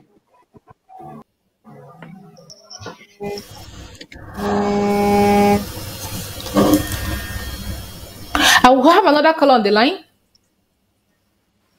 From? Hello. Thank you. My name is Most Entro, and I'm calling from Kingdom of Netherlands. Go ahead, Thank you. please. Yes, I want to start by saying people in the studio, good evening from here, and also to my brother Simon Ekba. Brother, you're doing a good work, and I keep on keeping on. And thank you. I just want to make my little contribution to the testing program. But before then, I want to say something to my sister. I overheard her saying that most people are saying that we are Facebook and we are just making a whole lot of noise and all that. We are Facebook warriors and internet warriors. Yeah, let it be, because the Holy Book say that the faith cometh by hearing, but by hearing the word of God.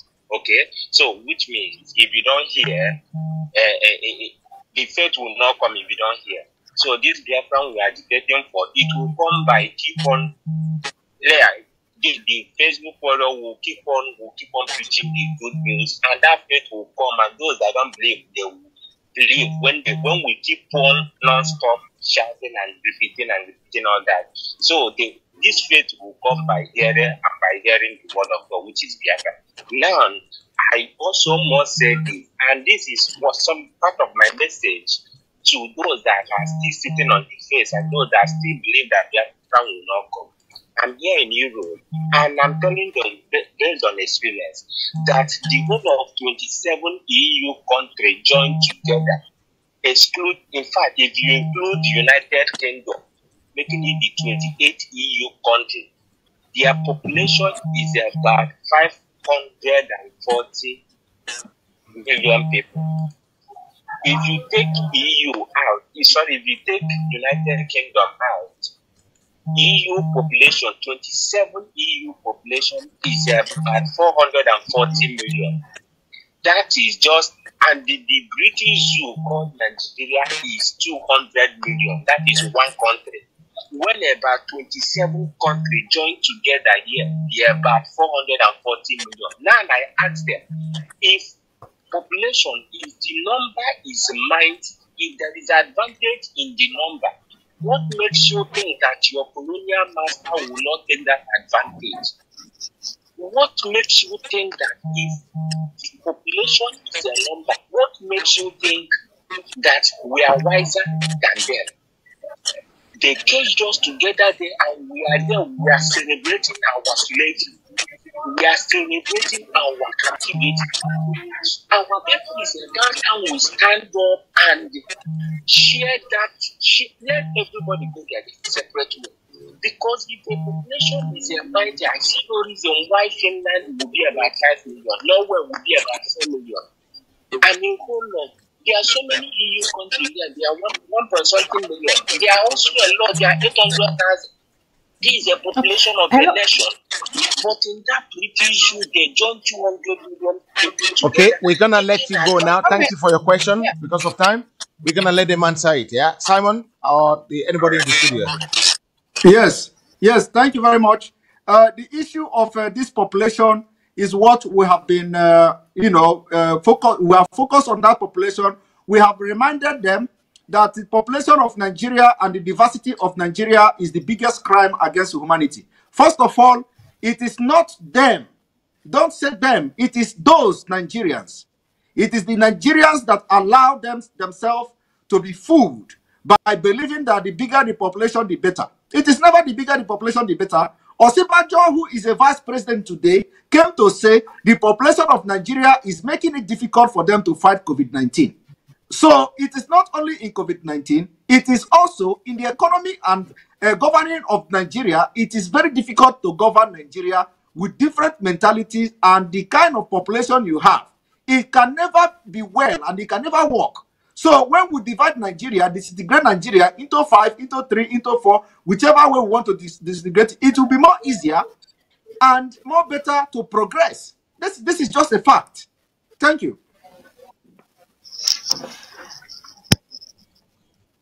Hello, Mr. Ade, do I have another call on the line? Hello, good evening. My name is Hello, good evening. Nandi. I'm calling from Germany. Okay, could you please make it brief as well, please? I really want to thank Mazenande Carlo, Shima Ebe, and the Uchemefo and the Jojo Ibe, because they are the people that have put more spirit of Biafra in me. And I really thank them so much. Each time I listen to them, especially Madina the Carol Simayebu, I don't sleep at night. Okay. My own humble advice is now Nigeria is weak. Nigeria is totally collapsed. Anything we want to do, I believe this is the time we can do it. With this time of this pandemic is the most opportune time we have to do anything we have to do. Okay, many people even myself, I can volunteer to go back to Africa to fight for my mother's land. I believe anything that has to be done should be done within this period of pandemic, because they have shown that Nigeria is not existing. And Martin and the Carlo have been shouting since 2012. Anybody that have not heard his voice should follow the dead and go. Okay, so we have to do everything to secure our young women, because they are now going, they are raping them, and the more they rape them, the more they impregnate them, the more they born a slave in our land. The more they rape them, the more they born a slave in our land. So it's better we do everything possible to secure our territory in this time of pandemic. Nigeria is already gone, and Nigeria is already collapsed. I think I just wish that anything we have to do, we should do in this period. Thank you very much.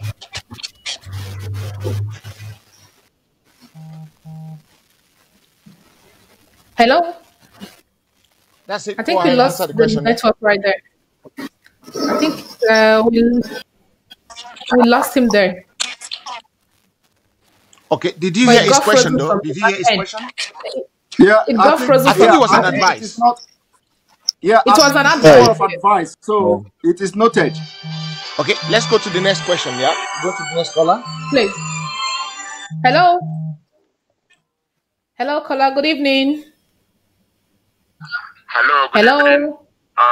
Good evening. Dr. Wilson, I'm calling from London. Hi, Dr. Wilson. You're welcome on board. Yeah. Good evening, everyone, especially my brother Simon. Nice to meet everybody. My question goes like this: if Biafra come, what would be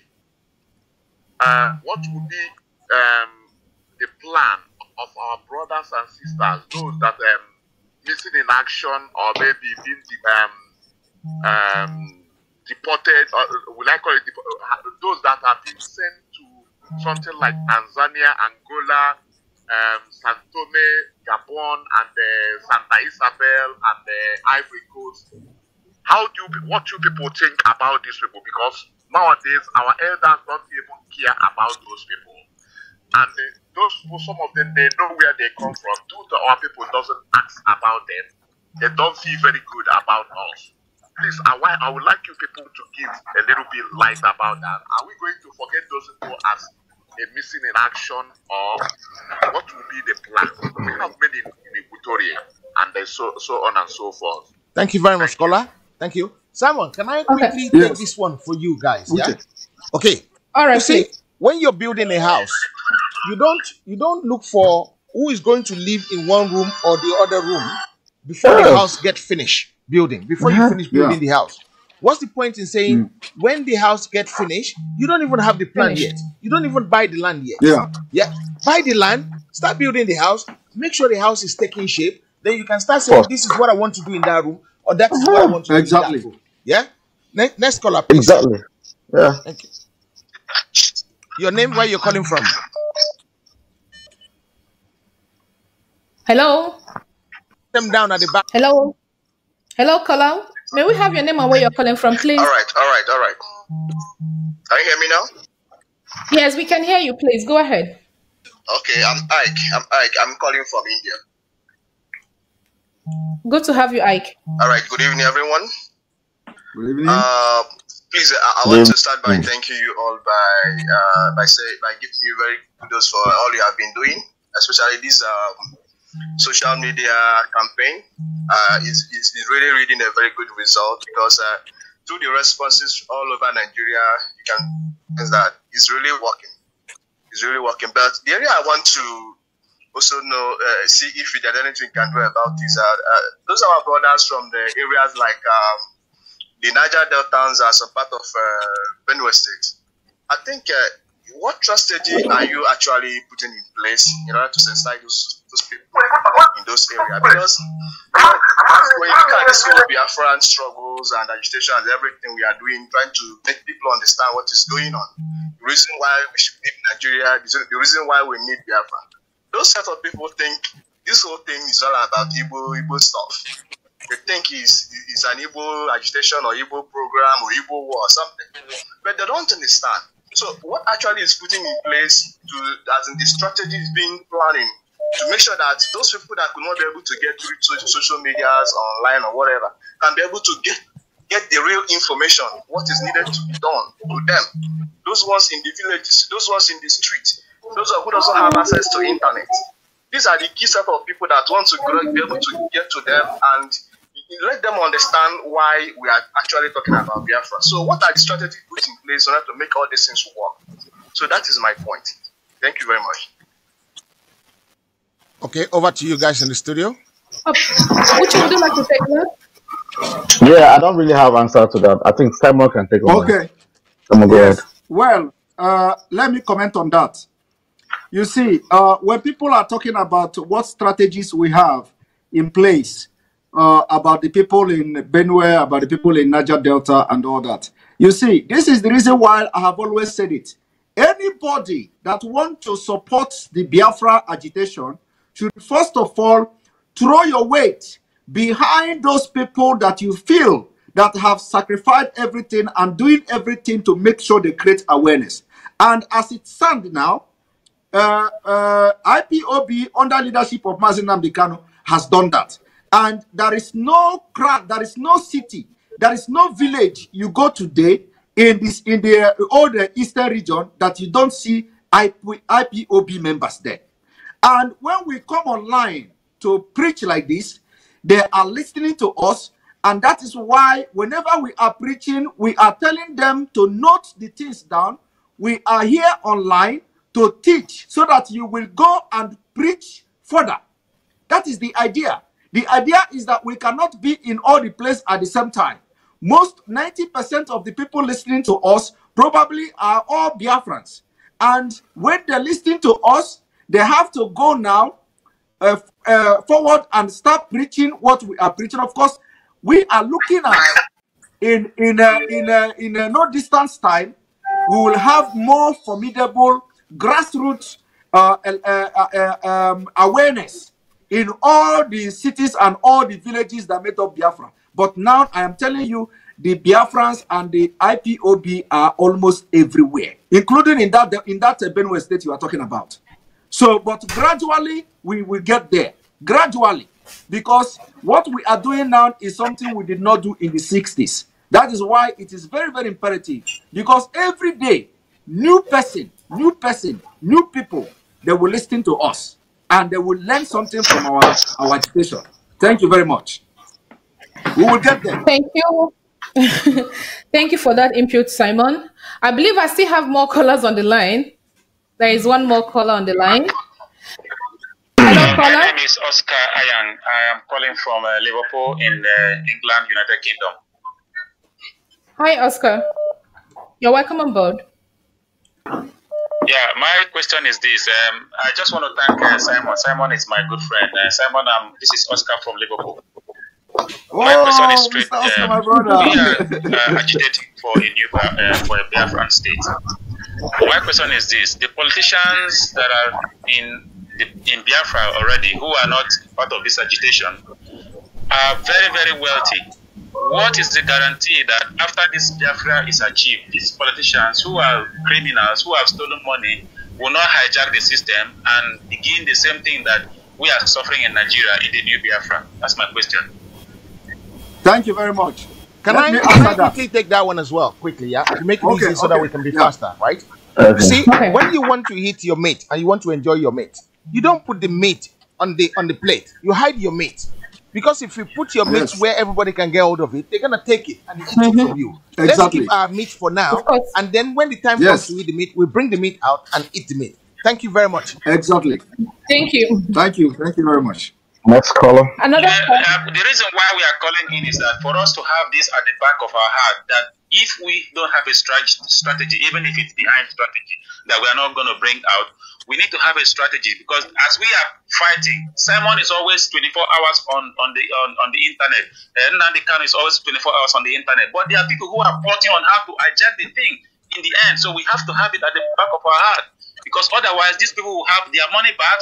They will use their money to fly over the whole system and destroy the system that these guys have suffered to build. So we have to have it at the back of our heart that we must hold what we hold. Okay, let Simon deal with that one for you. Go ahead, Simon. Yeah, let me address this issue. You see, when you look at the people you are talking about, they are not in Biafra land. They are not even up to 0.5% of Biafrans, and the people that are in front line of Biafra struggle today are not ready to compromise even a dime. And the constitution and the system we are going to adopt in Biafra land will not even allow anybody to buy anybody off. That is what I want to assure you. It will never allow anybody to buy. Bring your money, bring your billions. The system will crush it down. Perfect. Of course, I believe that answered his question. Because in Biafra, we are not going to tolerate any kind of corruption or bribery or looting. It's not going to be business as usual. Nobody's looting anything and nobody's burning anything. Exactly. Okay? Yeah. I have another call on the line. Please. Hello, good evening or good morning.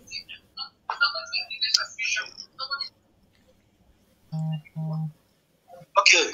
Good evening, gentlemen and ladies. My name is Bernard. I'm calling from Barcelona, Spain. My question goes like this. A lot of Biafrans are afraid to support this Biafran struggle because of the investment outside Biafra land, especially some that have investment in Lagos and in Nigeria. Though I have to be one of the people that have brothers and uncles, a lot of investment outside Biafra land. So I want to ask, what will be the advice that we can give them to kill this fear in them, so that they can be able to join this struggle, and all of us will be able to, I will take this one. In one piece, make Biafra come so fast and quick. Okay, thank you very much. You can turn your seat. Yeah, Simon, go ahead. Okay, I think this is a very important one, which I will talk as well. You see, when we get Biafra, every dime, every property you have anywhere in Nigeria will be secured. You see, these people should know that Nigeria is not the only country that is going to disintegrate. This is not only Nigeria. We are still going to be we are still going to be traveling to Nigeria, and the people who are in Arewa or Oduduwa Republic will still do business, so long as you live by the constitution and the law of Oduduwa Republic. You can go there and continue your business. Those who want to stay in Arewa Republic, if you want to abide by the law of Arewa Republic, you want to live there, you are free to live there. We are still in global village. So when we disintegrate Nigeria, it doesn't mean that Oduduwa is no more existing or Arewa is no more existing. So let me use example. When you see, for example, country like Soviet Union, when they disintegrated, all the people that made up other states, they own property in Russia. Now, Russia did not burn down their properties. The properties were there because they are covered under international law. You can't do anything about it. The Nigeria Arewa Republic cannot be more than international law or international community. Oduduwa Republic cannot be more than international community. Forget about what happened in Biafra War. It was the ignorance of the people in those days. And that is the narrative we are changing now. It cannot happen in the 21st century. Thank you very much. Their property will be secured. Okay, go ahead. Someone already covered the whole. He said it all. He said it all. Good evening, my fellow Biafra. Good evening, my people. Hello, I'm not good going to ask evening. any question. I want to answer somebody that said, what about the coastal region, the Niger Delta? We don't have now, and we have wake up. And Sorry, can we that know your way name, from please? coastal region.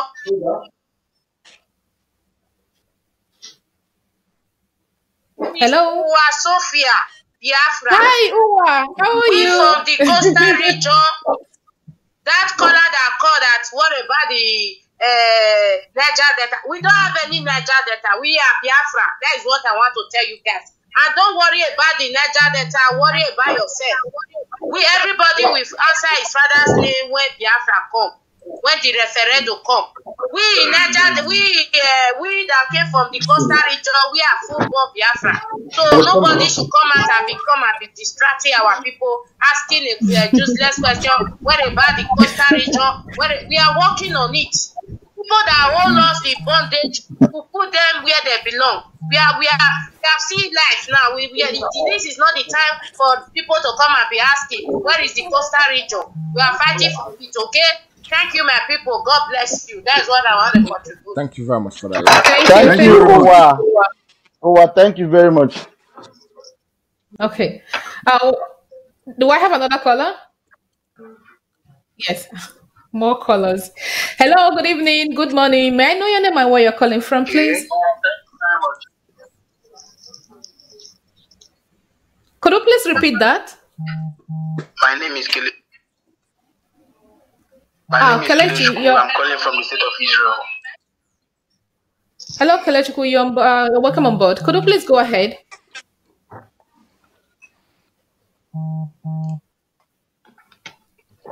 Hello? I think we lost him. Hello? Okay, I just want to make a suggestion here. I live here in Israel and I would love Biafran to adopt some of the system here in Israel. Hello? Hello, we can hear you. Please go ahead.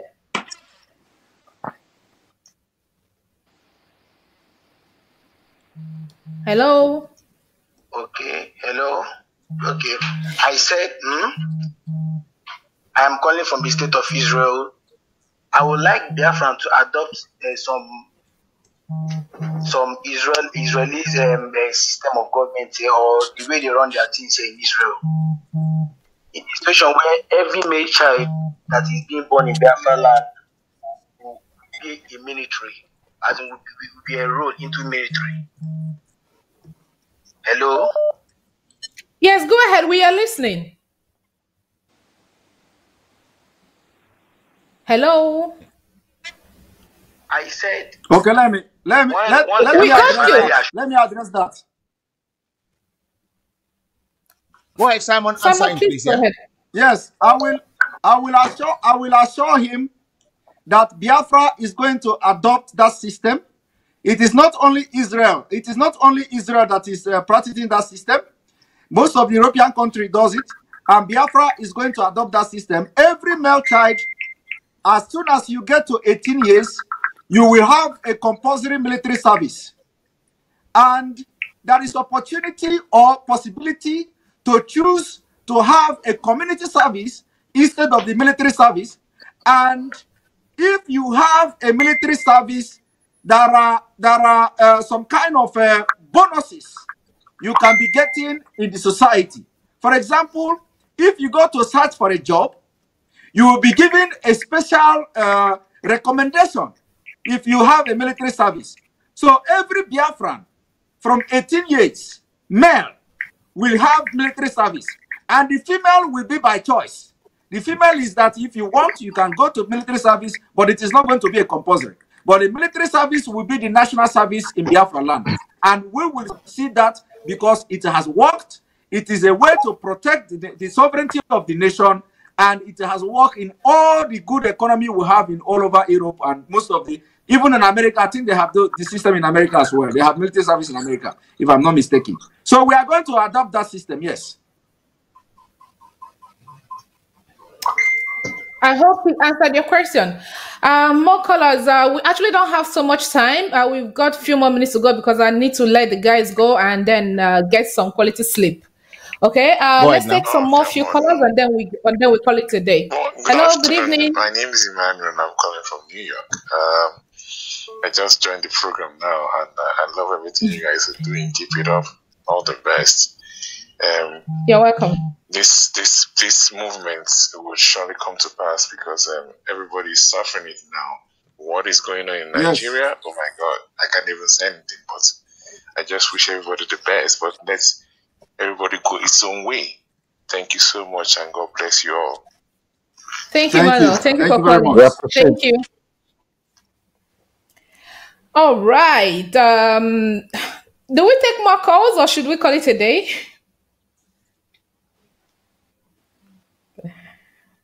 Hello. Go ahead. Hello. Okay. Hello. My name is Evang. I'm calling from India once again. I want to make a contribution. I want to correct one impression. Population is not the problem we had. I should call it hard because I don't believe in Nigeria anymore. The problem is not population. The problem we are having right now in Nigeria is because we cannot put pack of wolves, dogs, cats, and goats in the same brand. It can't work. It never worked. So I don't want us to believe that when we have a population of more people in Biafra land, we're going to have issues. No, it's not going to work that way. The population of Nigeria is not a cause. The people that made the population are the cause. So I want to correct that impression. Thank you very much for giving me a second opportunity. All right. Thank you very much. Thank you. That is actually yes. I'm calling from the state of Israel.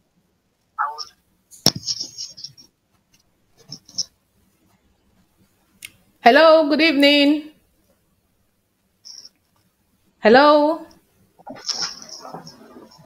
Hello, caller. Good morning. Good evening. Hello. Hello? Hi. Good evening. Hello. Good evening. You're welcome on board. Please, may you... Hello? We can hear you. Hello. Good evening. Yeah, my name is Colin Abe, calling from the UK. I work with Republic of Urudua. All right. Yes, go ahead, please. Yeah, I just want to tell, please, I want to ask Mr. Simon about, let me first go this way. You've only got 30 seconds left, sir. You need to do it quickly, sir. Okay. Please, I want to know the kind of the type of system of government that will be adopted if Biafra is actualized, because we don't want what happened in South Sudan.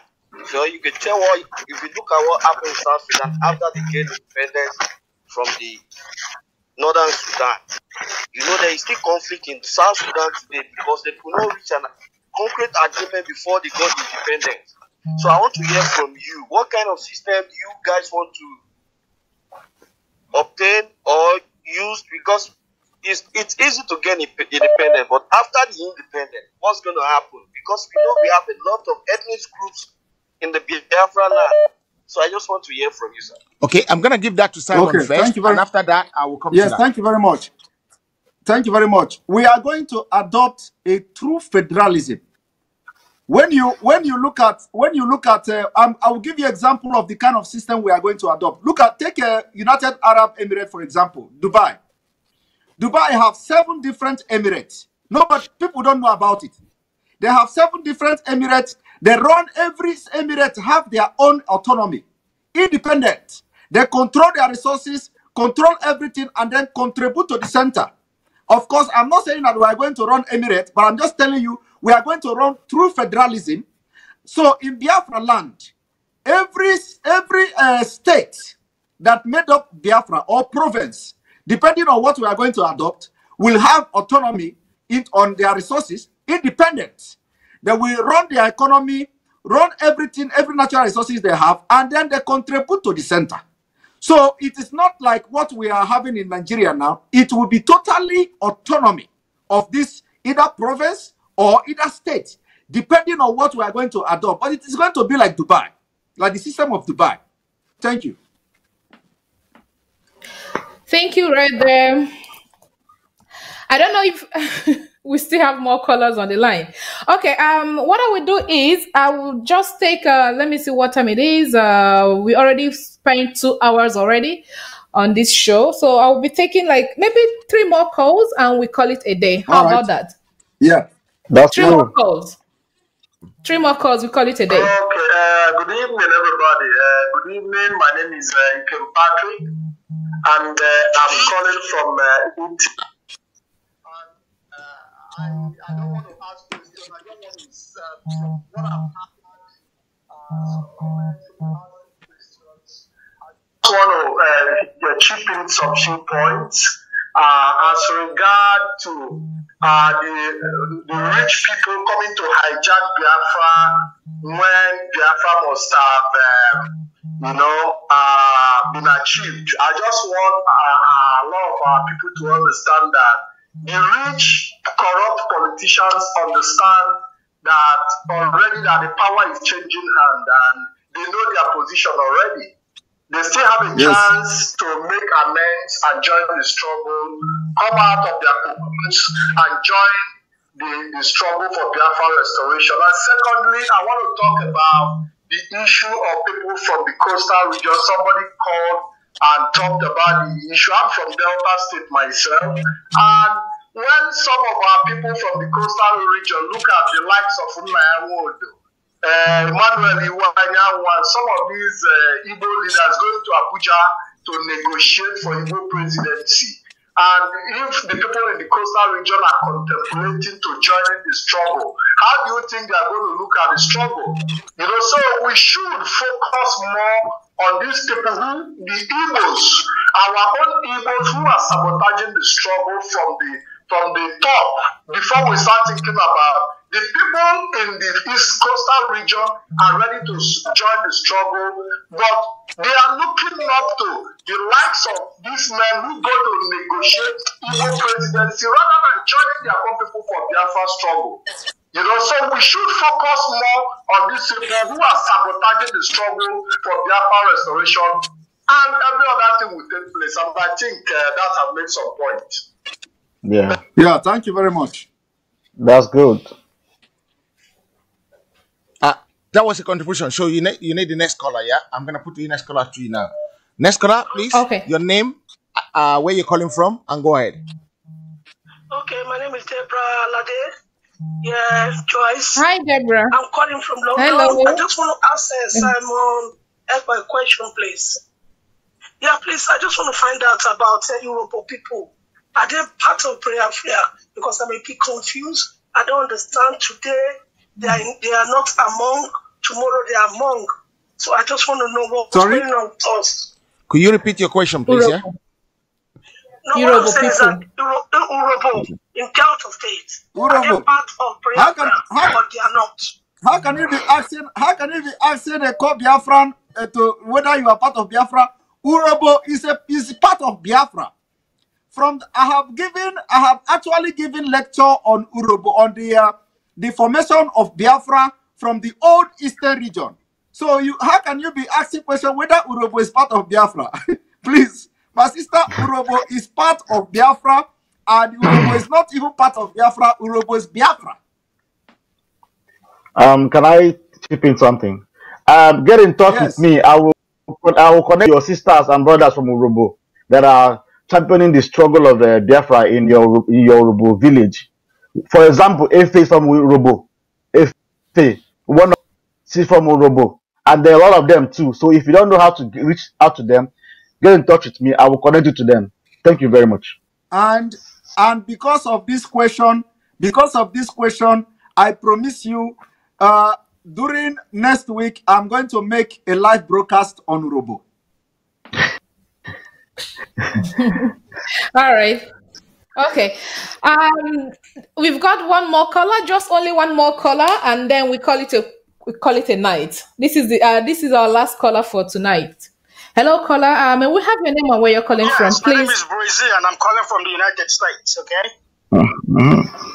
Sorry, we didn't get your name. Your name again? Yes. Brazil. I'm calling from the United States. I wanted to make a comment one of the things that the caller said about the old politicians, in the new Biafra, how we're going to deal with them, because they're going to be money bags and they're going to be able to corrupt the people that are in the new Biafra to become like the old Nigeria. But the thing that you have to understand is that the Biafrans today that we have, they have already rejected these politicians even with their money. The reason why they're winning elections is because of the rigging. So they're not going to have that chance in Biafra at all. In fact, if Biafra comes, they're going to be looking for a way to escape from Biafra. Okay? So the idea that they're going to bring in their money and corrupt the Biafrans in Biafra when Biafra comes, it's an illusion. It's not going to happen. Today they have been rejected. If you look at it. Okay, I think we lost the caller. Justin? Yeah, we lost him. You can close it now. Can I say something before you guys go and close it? We encourage people to support this channel. We have 838 people watching and we only got 175 shares. It would be better if everybody share, everybody that's watching now, share, so that we can have more awareness. And this is going to happen every Thursday. And Friday, both the Biafran, the Delta, the Odudua, they will all come back and sit on the same panel. On Tuesday, it will be Yoruba alone. On Thursday, it will be Biafran alone. On Friday, it will be both of them, all of them, so that we can start working in unity. Yeah, collaboration. This is the best way forward. Please, everybody that's on now, 846 are on now. Everybody should click the share button, share it, like it, right? And let it go viral so that more people can see. The more people that sees all these guys, they are very busy. They don't have time to come and sit down here every day if it's not going to go far. But when new people, they have their own crowd already. They've seen it. Let your crowd, let them see what they're doing. And then that way, we can try and get it across to all people. If you support what we're doing, please support us. Support Simon, support everybody doing it. And my young lady there, she's doing a fantastic job. Today is her first day. Simon, you know what happened? Yes. Yesterday, I said, Jocelyn, you starting the program tomorrow. And she said no. And someone said, are you forcing her? I said, I'm not forcing her. I've just discovered a talent that will be useful for Biafran nation. Jocelyn is good. I must say that. And she's done it very well. I must commend you, Jocelyn. I dock my cap. I clap for you. You've done a fantastic job tonight. And this is the beginning of your success. And this is the beginning of success for both Biafran and the Yoruba land and the Delta people. We will be enslaved. We've been enslaved before, but we will undo this enslavement and we will go further. Please subscribe to the channel, like the page, follow us. There is more to come. And if you can contribute to this cause, please, we have a GoFundMe page that you can support only if you can. It's not compulsory. That is not the aim. The aim is to set us free first. Right? Exactly. Please, let's work together and get there. I'll leave everything back to Jocelyn in the studio. All right. I would like to take this opportunity to say a very big thank you, Mr. Ade. Even though it came as a sudden yesterday to me, and then I was like, if I had known, I wouldn't have come on your page last night, because after I watched Nnamdi Kanu, I had to jump onto your page, and then all of a sudden, boom, it came to my face. So I was thinking I was going to be missing in action today. I even told a friend of mine that I will not, I'm going to disappear, that you not get hold of me, but. Here I am, and I'm so much grateful we were able to do it. This is my first time ever to be online. I've never done like a personal show before. This is my first time to do such. I am grateful, and I thank you all for coming to listen to us and to get more awareness. Thank you, Simon, for obliging to come. You know, I had to pull him out. Even though he's very busy, I had to pull him out. Uche is the last minute, and thank you, Uche, for also acknowledging to join me. And then I'm so grateful. Really, I'm humbled myself. My own Uche. Yes. Someone call me after this program. Call me. I will. Thank you. All right. all. I have to go. All right. Thank you, Simon. Okay. All right. Thank you, guys, and thank you, everyone. It's been a great night, and we call it a night. We actually have Okay. to go and get some rest. Okay. It's my pleasure to So be thank here. you. Okay. Thank you very Thank much. you, those online, for coming, my friends. I see they're all calling my name. Thank you so much, everyone. Thank you.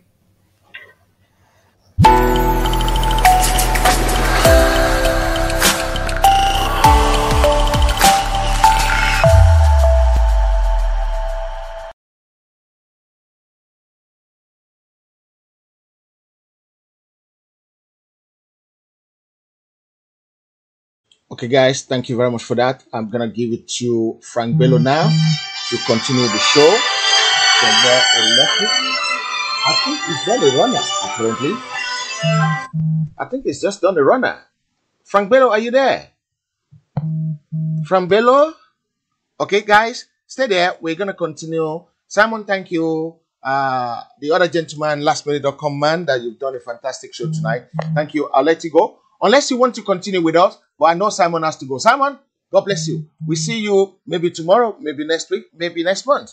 We see you soon. Stay there, young man in cap. If you can still continue with us, let me try and bring this man back, and then we're gonna continue. I hope everybody is enjoying the show. Thank you very much. Yeah. I'm gonna give it to Frank Bello quickly. I'm gonna try and bring him back so that he can continue where he stopped it. Just 1 second, guys. The phone is not gonna stop crying today. It's a nightmare on M Street, but we will try and fix it. Uche, I want to say a very big thank you to you again for honoring our invitation. Let me just look for Frank quickly. Frank Bello. I'm sure if he's listening, he will reconnect, but I don't think he's listening. He disconnects so quickly. 1 second, please. Frank, you're not supposed to come off the line, please. Could you log in back? You're going to take over, please? Yeah, come back online now. Yeah, we're going to continue. No, use the same link. Yeah, use the same link. Okay. And Jocelyn, I'm gonna try and bring some more people online, and you have a choice. You can continue with them. You can be part of Frank team, or you can say you want to go. It doesn't matter. You've done a seriously fantastic job tonight, and I'm so proud of you. When you say someone is proud, you are just like a daughter to me, and I'm very proud of you tonight. I've actually pinned the GoFundMe thing underneath there. If anybody wants to, please, it is not the motive of this program. It is only if you can. If you cannot, please don't kill yourself for that. There are better things we can do together. It's just to make sure it goes well for everybody, especially for people that we have to support and do things for. So I'm going to be sending the login details to Olayomi Koiki, who's going to be coming in again onto this show. I'm going to be playing Jocelyn while we're doing that so that it doesn't get boring.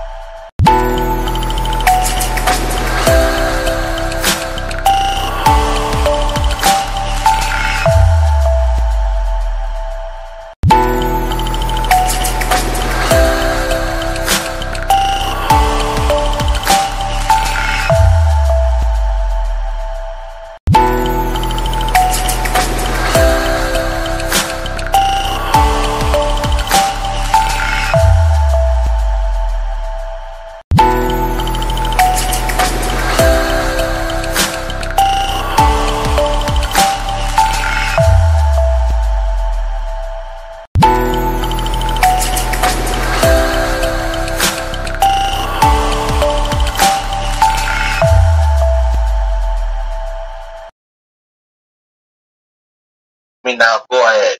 Okay.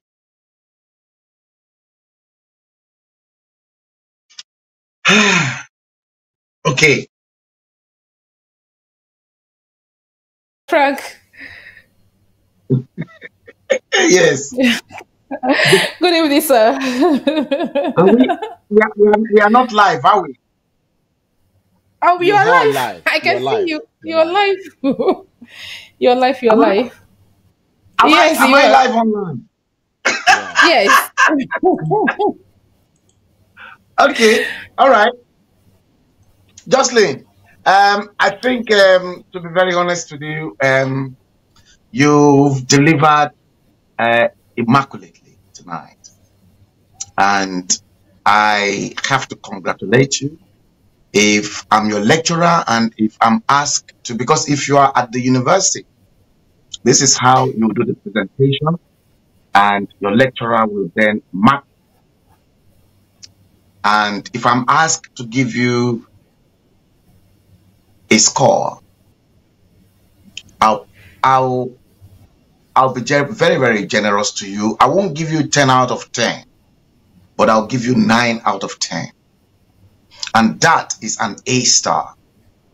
As a first timer, as someone who's never done or handled information, communications, you just picked it up naturally from, you see, can you see how things are imbibed in someone? And how quickly the CEO of Heritage TV, Mr. Adetomo, quickly discovered your hidden talent. See, this thing, see, the skill that you have just demonstrated today, that the CEO of Heritage TV, the boss, managed to bring out into the open for the whole world to see the potentials that's been buried inside you, in your subconscious mind, that you were unable to tap into. Mr. Ade was able to tap into that and then, discover you and then brought you into the limelight. See, I'm not going to tell you some of the people that were watching this program tonight, but somebody actually posted and then said Ekweremadu was actually watching you live. That is the beauty of this. And you've done it professionally. You've never been inside it. You've delivered and you've made the Biafran nation a proud nation. And I've been telling you time after time that there's something inside you. I've been telling you that there's something inside you that Biafra will need. And I've told you in the new nation that will emerge. Look, I'm not a pastor and I'm not a prophet. I'm not. But I can see vision. And when those visions are flying, I see them flying past me and I grab them and I say it as it is. You are a raw, listen, woman, you are a raw talent. And Mr. Ade, thank you very much for discovering this. You've just discovered someone that nobody's ever thought what she's capable of doing. Not many people. Look, you don't have to go to the university. You don't have to go to the university before that talent is hidden. It's just for someone out there to discover and then bring you into the limelight. And that's it. Qualification is just an added authority. If you have to go into journalism or mass communication, now, just like, I think the last woman I respected so much in Biafra land, do you know who that person was? Or who that person is? Onyeka Owenu.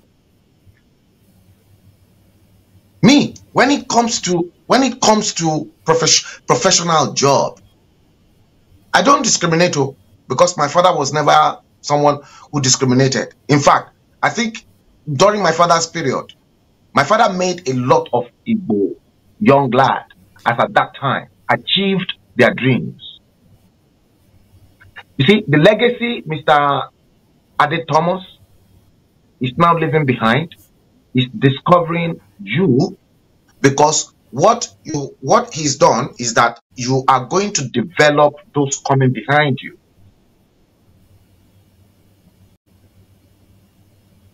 You have just discovered who you are tonight. Thank you, sir. Maybe Mr. Ade, Thank you, sir.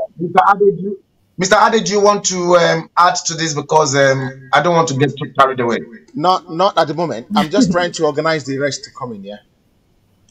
Oh, you want to organize Simon Ekpa and the rest coming? No, I'm organizing Fatai Okurubido and Olayomi Koiki to come in. So I'll leave the grant to you guys tonight. Okay, yeah, that would be nice. That would be nice. That would be nice. So as Mr. Thomas is busy organizing that, now the only thing now that I'm going to advise you, Jocelyn, is that you've managed to crack that talent in you. Now it is now up to you to control. You are already successful, and then it is now up to you as an individual to manage your success. You are now successful. Look, forget about money for now, because a man is not measured by the billions or the millions he's got in his account.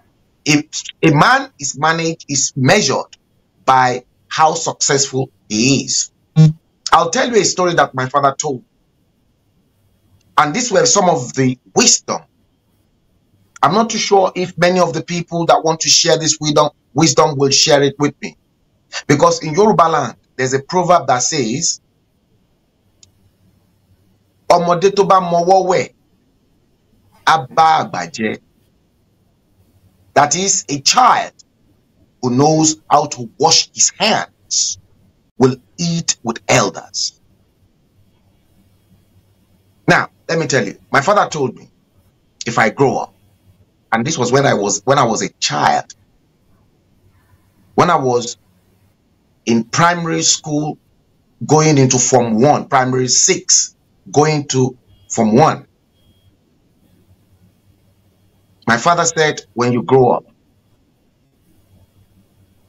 instead of you running after money, don't run after money, because if you run after money, it's like you are chasing your own shadows. And Jocelyn, if you chase your own shadow, can you catch it? Can you, if you are chasing your own shadow, can you catch your own shadow? No, it's impossible. You cannot. So when you run after money, it's like you are running and you want to catch your own shadow. You know what? My dad then said, rather than run after money, run after success. Run after why and how you should be successful in life. Now, he said, in the process of you trying to run after success, that journey can take you up to 50 or 60 years if God prolongs your life. But in the act of running after you being successful, my dad said, because you have not paid any attention or you've neglected money, at the end, money will get jealous because you paid more attention to your success than him. Money will get jealous and then overtake you, and then you don't have that money because you neglected. You said, "Oh, damn, borrow that money. What is? That's just ordinary spirit. Let me run after something that is, liquid." Because success, you can measure and you can trace success. What you've just demonstrated today, you've just showcased how successful you're going to be in the media world, in information handling, in information dissemination, and anyone who's got the power of information rules the world. That's what you've just done. And I want you right now to now begin to know how you're going to manage manage your success. Management. You have to make sure that the success the yoke that you've broken today, because it's like you've broken the ice. How do you manage it so that you can move from one stage of your life and that profession that has just been discovered to the next? It's like you'll be moving, and as you move, you'll be improving. People will then begin to respect you. And that is when integrity then comes in. You don't have to sabotage your integrity, because let me tell you, wolves will come to you and you have to decipher whether they are wolves. They will entice you. Some will want to rope you in. I've been there. And in the same process, make no mistakes, some people will get jealous along the line, and they will be looking for ways of how they will bring you down. But when you are focused and you are consistent with what you have to do, and you are looking at the front, you are looking in front of you, you are crossing the tunnel, and you know that by the time you come out of the tunnel, there's light at the end of the tunnel. That is how you should be seeing life as of now. Because people will lay broken bottles, people will stab you in the back. I've gone through it all.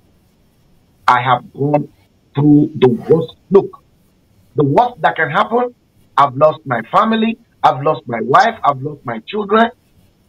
It's just only now. I was telling you privately that I had, my wife called me and she said, when last did I spoke to the last three? And I said, oh, the second is just on the other side of the block from you. The two are at home. The one that is my first child, that is got her own place outside your environment. I said, I talk to that one regularly. She said, yes, I know. But I said, so why so they don't know that I told you? But that is because there's a lot of problems will come. Some people will say, oh, Justin, why are you doing this? But they want to distract you from it. But you have to be focused. You've just discovered yourself. And you've just discovered exactly what you can do. And you are going to get better. By next week, you've cracked this. By next week, your confidence, everything about the way you handle information, about how you treat information, how you will learn how you can classify some information that are not supposed to go. Some information, when they come into your possession, how do you treat them? If you have to go into the UD to get a degree, it's just an authority, maybe a BA in mass communication or in journalism. It's just an authority. Oh, who wrote that thing? Oh, it is just Noah. Oh, which institution gave her the authority? Oh, this institution. That's it. Nobody will question it because you have authority behind you. Mr. Thomas, are we set? Yes, Mr. Fatah is here now for you guys. So I'm going to leave it on this screen so that you can have conversation. Right. Go ahead now. And Olayomi Koike should probably be joining shortly, and I'll be probably joining you shortly as well. So, conversation, please. Yes, Mr. Yes. Where are we? Yes. We want to, what have you got to contribute to Justice with her spectacular performance this night? Yes, I think I made a comment earlier on. At least confirming the courage, the resilience, the determination that she put up tonight. Yesterday I was so pessimistic whether she'd be coming or not, being so scared. But surprisingly tonight, she put up a strong fight tonight that it's beyond my expectations. Honestly, she was asking those questions, putting them across. Even all those guys that are good in the trade, in Biafra struggle, he was confronting them and putting questions across them with confidence. Yeah. Very proud of you, Justin. Well done. You broke the heart tonight. Hello, hello, Mr. Koiki. Mr. Koiki. Thank you, sir. Yes. Let's carry on, Mr. Guribido. So you broke the heart tonight. Let it go on like that. Honestly, there is no magic in it. You have conquered it tonight. You have conquered everything tonight, and please let it go with that, like that. This is how you make yourself a star. Honestly, let it go on like that. I'm very impressed. Thank you. Very impressed. Yeah. I'm exceedingly proud, Justin, to be honest with you. I'm really proud of you. Thank you, sir. Well done, well done, well done. Thank you, sir. Mr. Koiki, hi.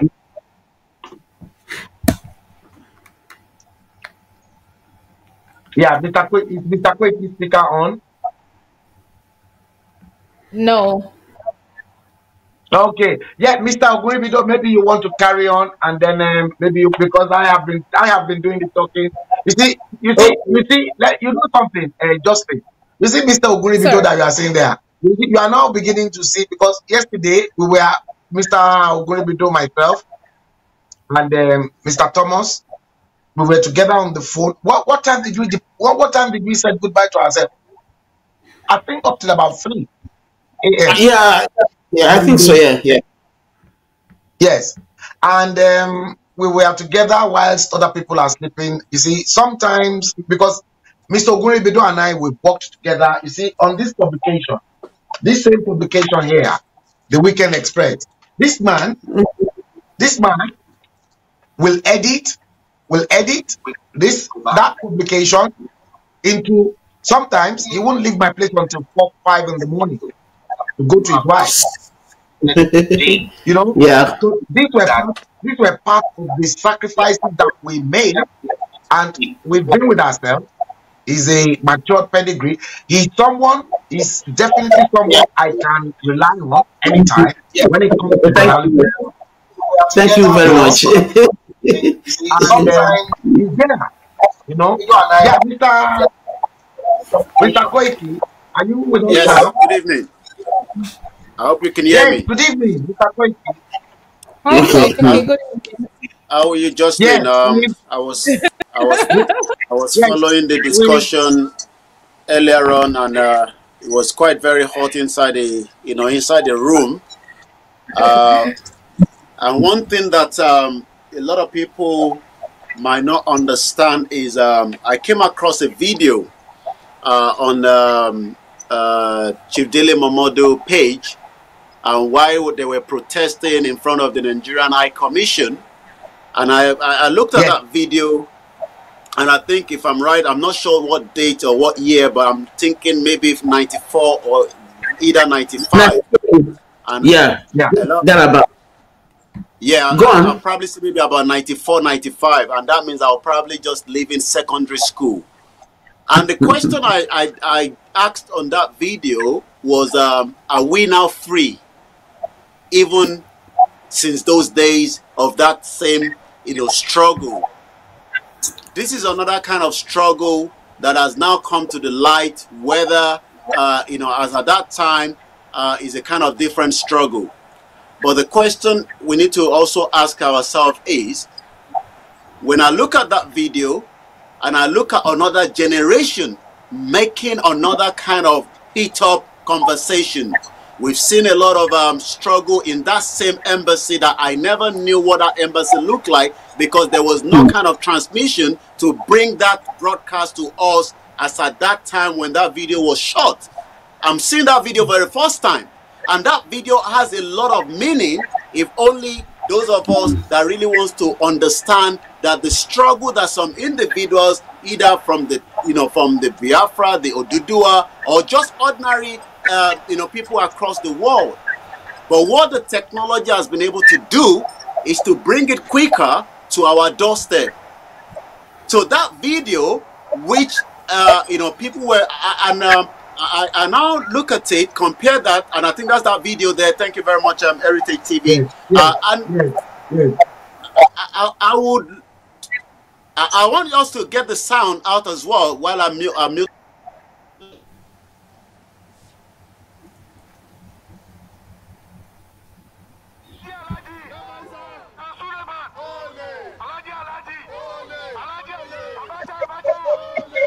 I remember.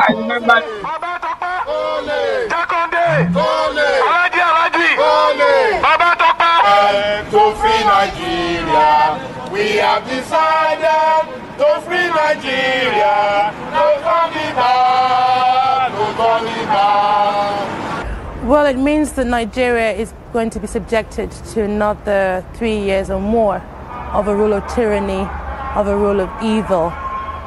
We must not allow that to happen.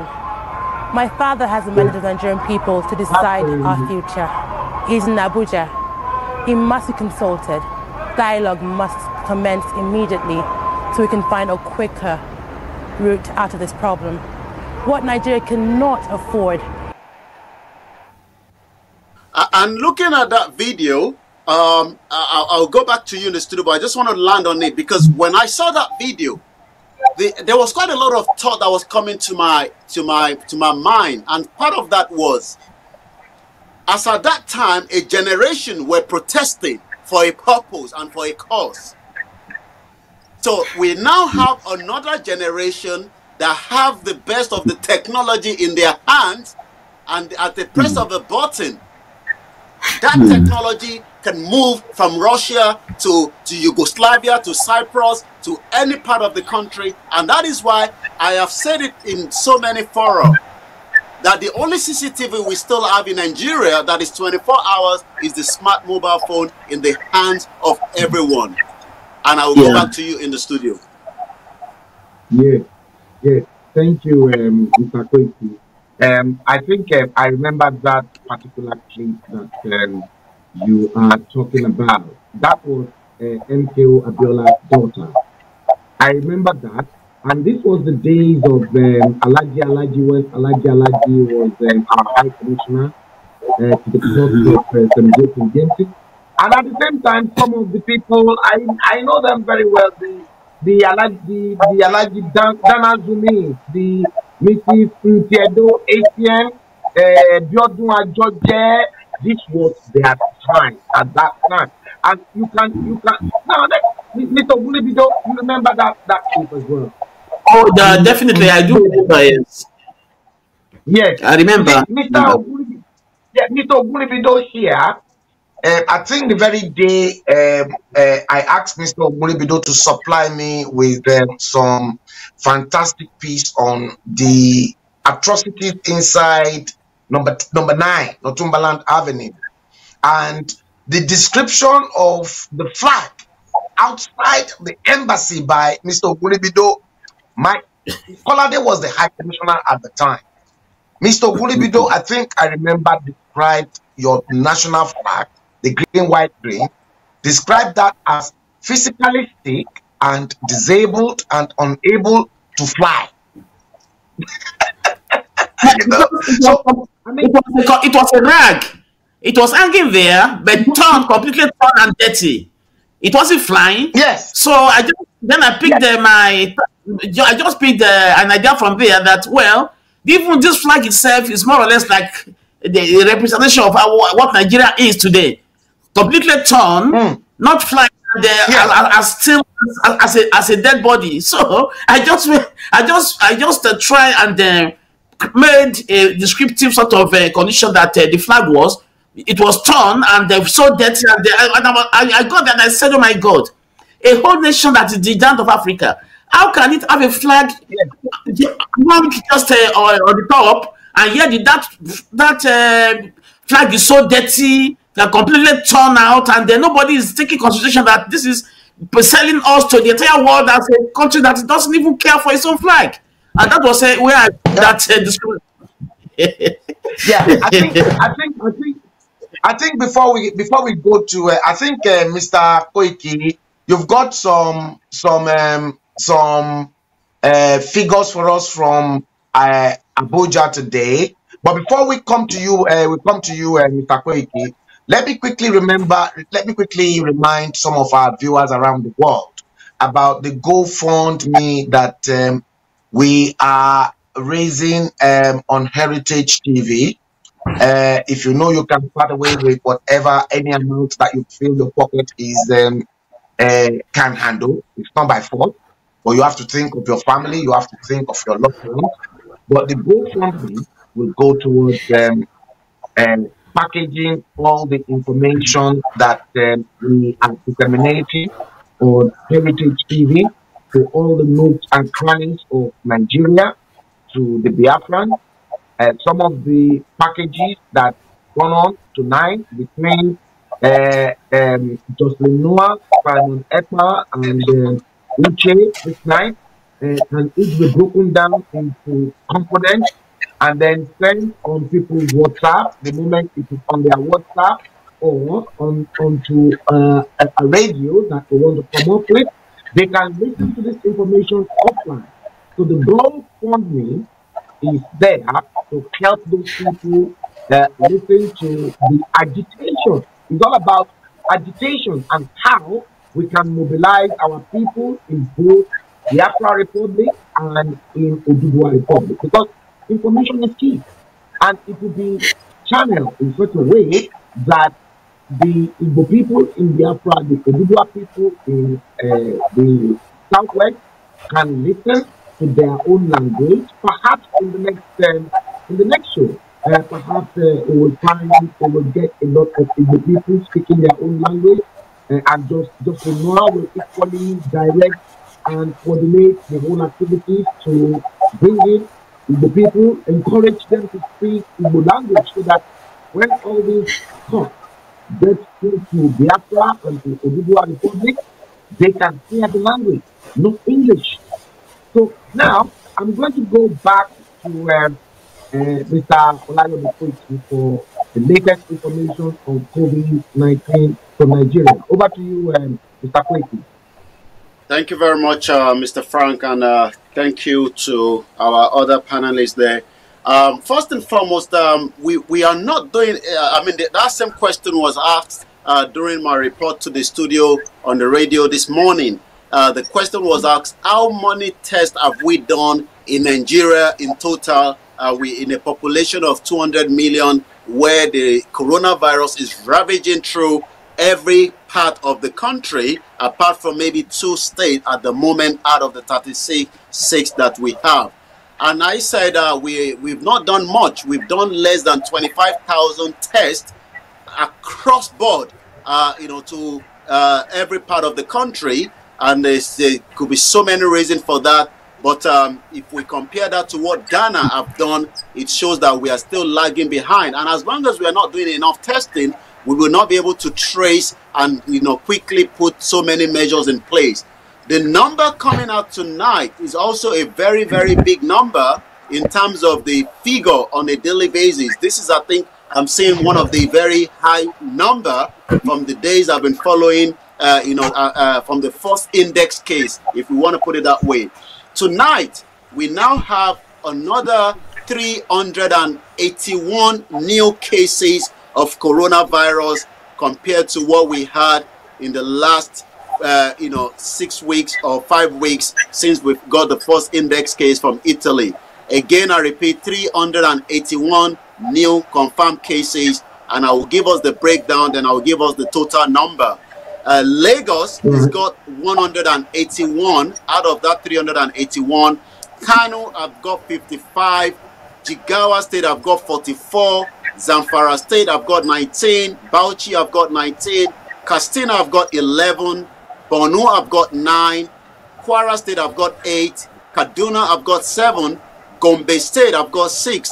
Ogun State have got 5. Sokoto have got 5. Oyo State have got 3. Rivers State have got 3. Niger State have got 2. Akwa Ibom have got 1. Enugu State have got 1.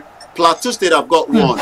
In total, we now have 3,526 confirmed cases of coronavirus currently in Nigeria.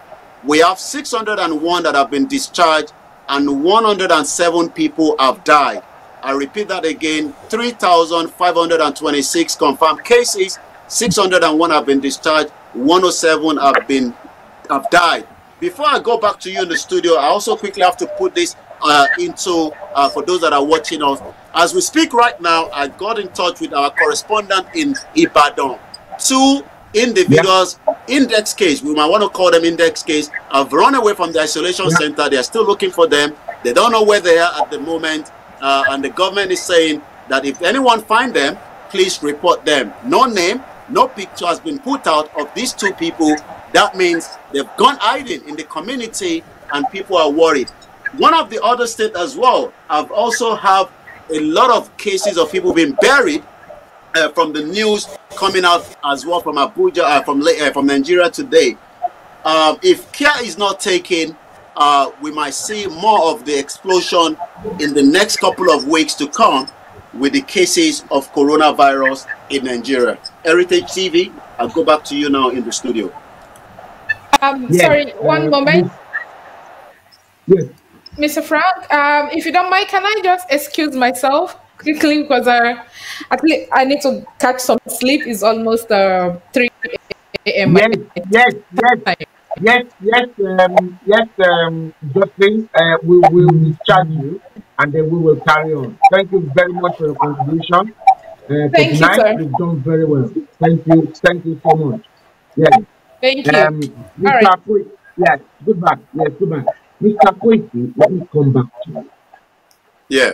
Now, I was heard by someone earlier on today to say to me that the number of cases that the NCDC are chunking out with this COVID-19 are all fraudulent, and that the real cases are not recorded. Now, somebody told me and then actually sent me a burial ground up in the north where there is a mass burial taking place. And according to the information, they claim that the government are lying to the people and that well over 1 million people had already been buried in a mass grave in Kano. How far is this true? Well, you're quite right. I mean, I think that's Jigawa State. I'm just going to pull that up. That was even shown on channels tonight of that burial ground with the Commissioner for Health of that particular state that you've just mentioned. Going back to Kano, there's a lot happening in Kano. I was listening to the Nigeria Medical Association president this evening on Politics Today, saying that, and I can now go back to your broadcast about a few days ago when you were giving us the total of our medical staff. That now correlate to what that individual said, the president of the Nigeria Medical Association tonight at during the conversation on Politics Today. What he first said was Kano doesn't have enough medical personnel. 10 medical doctors have died in Kano. There's another 20 or so that are also either been isolated, and I'm sure there are more that have died, but they're probably just giving us that figure. But in total, we have about 150 medical staff, from what he's saying, that are currently being, isolated or have died. But going back to Kano, there's still this confusion coming out, from what we heard from the presidential task force to the presidential task force giving us the daily briefing. On Sunday, the information coming out was those that have died in Kano died of COVID-19. But the Minister for Health is still coming back to say there is not clarity on what is killing people in Kano. And it looks like Kano is hiding something, from the world. And if they are hiding something from the world, what would then happen is we've seen the transmission coming out, especially with the Alimajiris and people coming out of Kano. In somewhere in the east, we saw Dangote truck that had cement movement, but also had movement of people inside. I think that was in Abia State, also had movement of people. So what is happening now is people in Kano are also trying to run away out of Kano if they can find their way out. But there's now what we call a lot of community spread, not just in Kano, is now moving to other states across the northern part of the country. Mr. Aguribido. Yes. Yeah, Mr. Aguribido. Mr. Aguribido. I'm listening. Yeah. Kano State is hiding something from the world, and people are running away from that state. We've seen pictures of Almanjiri children running away from the state in trucks and in trailers to the south. What is happening? Well, I think we should not be surprised, because we know how Nigeria has been running for a very long time. And we know that the underlying word here, most of the time as relates to Kano State, is money. We know that Ganduje, the governor, is always passionate about raking in more money from wherever source that money will come from. So that is just their problem in Kano State. If they can't give us official figure as it's happening, and since we have to rely on whatever the government tells us, well, it goes to show that we are being vindicated about the type of fake country that we say we are running as a country. It's really unfortunate that we are like this. Let me, Mr. Guribido, let me quickly take you through the number that Mr. Yomiko came up with. Kano with 55 recorded cases. New cases, yeah. New cases. But then and again, we've got situations whereby people are dying like no man's business. I think that is there any falsification to the figures and what is really happening in the northern states in Nigeria? We are not being given the real fact about what's happening in northern Nigeria. You remember what happened last week when we had them telling us that they were going to be moving away all the Almanjiris from the north. These Almanjiris are not being moved away in a one-by-one sort of mode of transportation.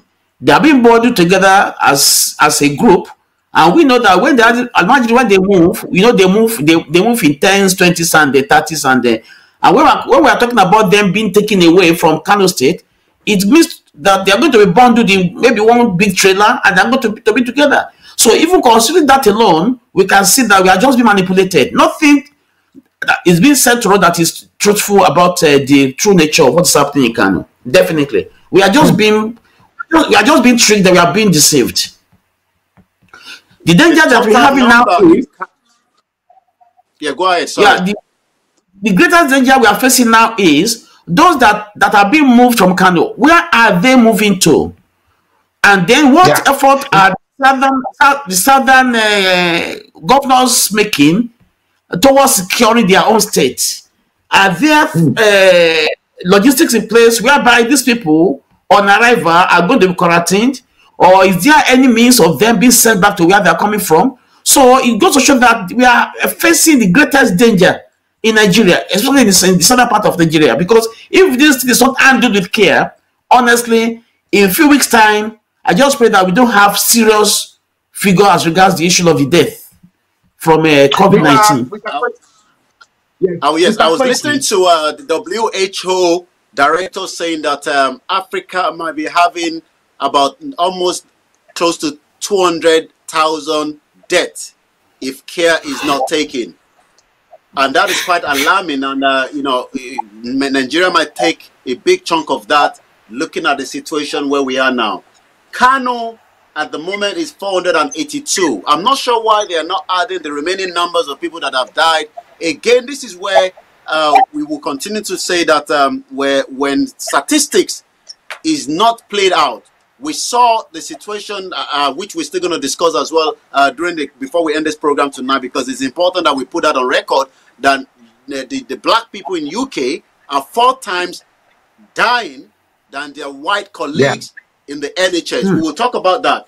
But as I go back into the Twitter, I've just picked up another information. 40 Lagos-bound travelers from Kano intercepted in Niger State. At least 40 travelers en route Lagos State from Kano have been intercepted in Niger State. And it seems now that apart from people move, we do know that they move. We've seen some of the time that they've moved in different trucks. But their movement now is at risk in the sense that they've not been tested in Kano.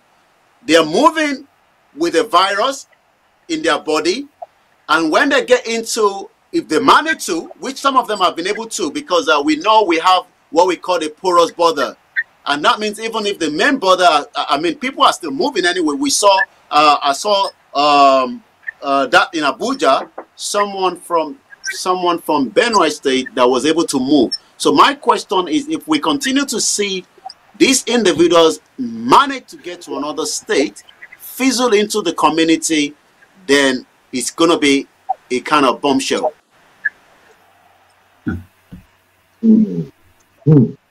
Right. Mr. Ogunbido. Yep. Is there any likelihood that the movement by those Alamanjaris in the north down south, could they have been infected so that they can come down south to infect thousands? Well, there is every likelihood that many of those being sent might have been sent as as instrument of war towards the south, because we have always been anticipating what is coming down to south, because we know that there are problems that are coming which people are not being insensitive to.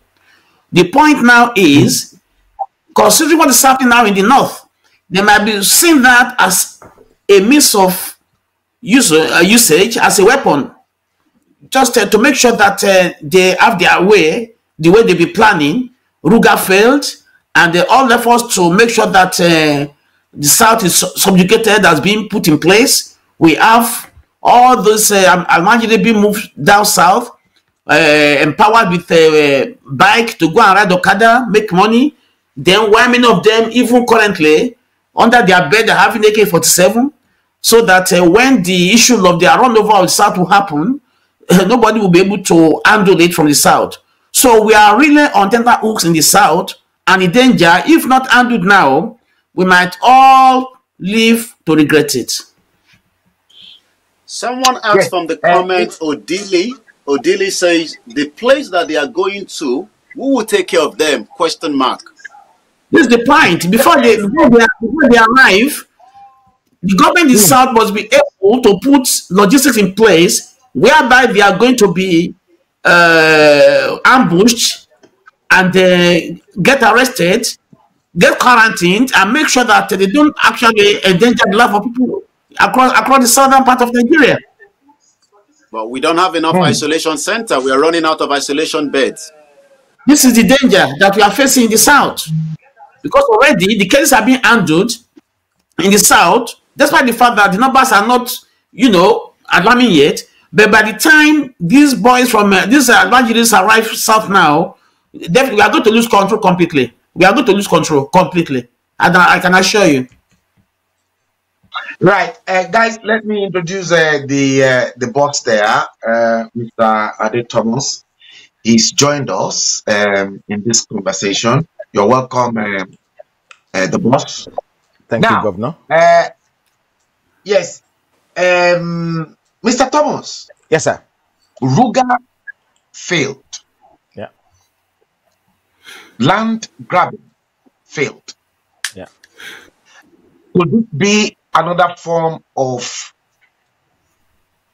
territory controlled by the north in the south? Okay, one thing I would say point blank is that the north can do whatever they like. There's so many, their tactics are completely failed by now, because we have a way of dealing with our situations in the south. And I will go through some few things with you. No matter what they do, even if they come down south, there will still be less death in the south, because there's more UV ray being pumped out to southwest Nigeria, to southern Nigeria than northern Nigeria. So in that case, we still have a better chance of surviving in southern Nigeria than in northern Nigeria. That is why, and in southern Nigeria, we're not as stupid. We won't go to the cemetery and start rumbling with the casket of someone that died of coronavirus. People in the south are more reasonable, much reasonable than that. Yeah, they're more self-conscious. They're more conscious than that.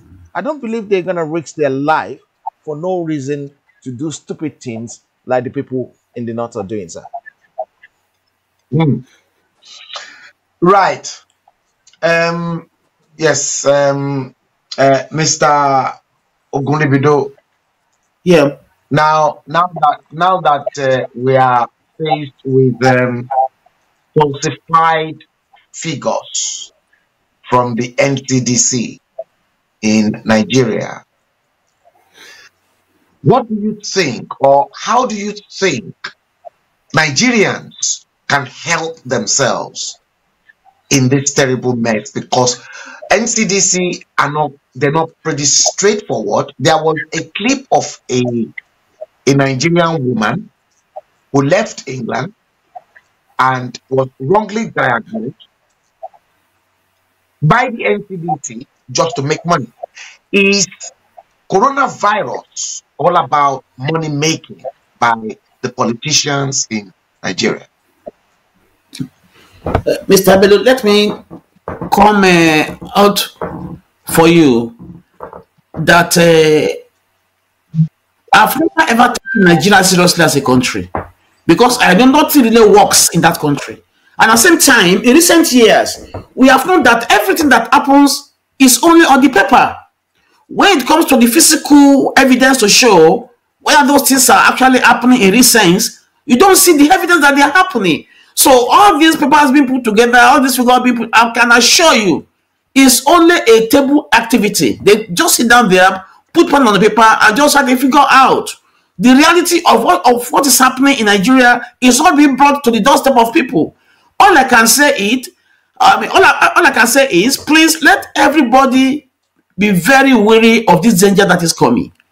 Be self-protecting. Everybody listening to this, have that consciousness that nobody is immune to COVID-19. Your personal hygiene matters. Your security and safety matters. Right now, stay home and make sure that during this period of time, all the tension of people moving across from north to south, all the problems that is associated with it, people now lobbying themselves together in front of the bank, all this should be avoided, because you don't really understand the next person you're going to meet, whatever that person is carrying, whether it's healthy, whether it's having the element of the virus. So you can't really say. The only thing you can do is be very, very careful and make sure that you arm yourself well. Be face masked and make sure that you carry your sanitizer along. So frequently try and rub your hands and always sniff the sanitizer if you can, just to make sure that if there's any element of this virus in you, they are going to be decontaminated. That is all you can, because the government doesn't care. All they are after is money, and this is happening because Nigeria is fake. Nobody cares about Nigeria. Nigeria is only a looting ground for the big power. You see, their agents, so nobody cares. That is why nobody has been able to think about good hospital. Nobody is thinking about roads. No, even as I'm talking to you, Frank, that's why the fact that the entire world is shut down now and no economic activities happening or taking place. Can you believe that as I'm talking to you tonight, Naira and dollar and pounds, can you believe that the Nigerian Naira is falling against those currencies? So you can see that Nigeria is only an avenue for the people to make money. They are using their agents to make money, and they are empowering few people so that they can use those people to manipulate their people. This is how Nigeria has run since 1960. That country is fake. Nothing is working, nothing is happening there. It's only an avenue for the people to make money. Nigeria was put together as a looting ground. That is the fact. So it's high time we just came to our senses and realized that we just have to move on to go and build a true nation that we are all dreaming of. Nothing works in Nigeria. Nothing works. It's okay. Fake. Right. Mr. Koiki. Mr. Koiki. Yeah. I'm coming straight to you because Mr. Ogunrimedo said it's all about making money. Is COVID-19 pandemic all about money making by the Nigerian government? The first question is whether the transparency of how we've heard about the figure in large quantity, and we keep getting information that all that will be available for us to see. I was watching the Presidential Task Force again today, telling us the donation coming from Nesto in terms of food palliation and also whatever they were delivering to support the government. We've seen that some states, the first state that was given a kind of in billion of naira was Lagos State.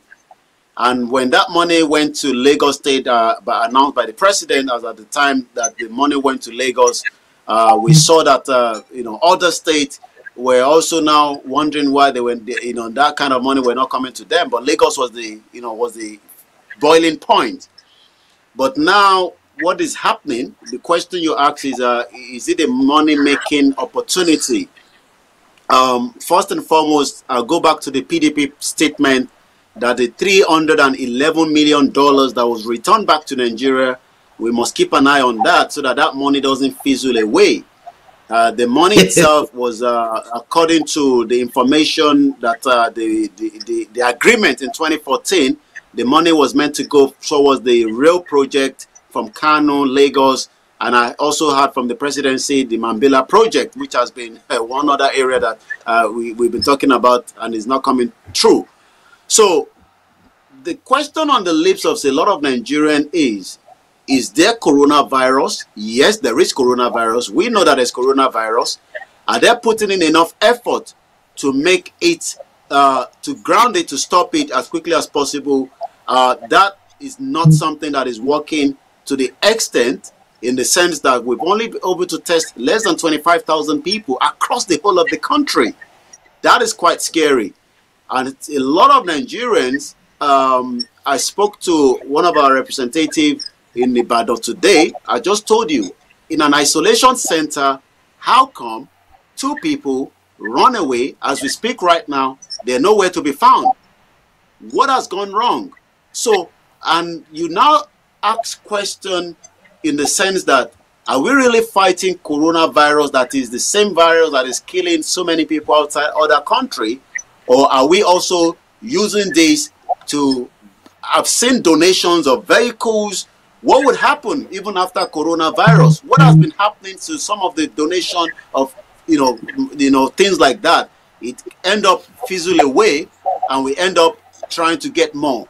What would happen is, as long as Nigerians still see a country where everyone believes that the money that is meant for this purpose is not getting to their main pocket, and from the, like I said, the $311 million, we saw another 3.4 billion that was taken out from the IMF.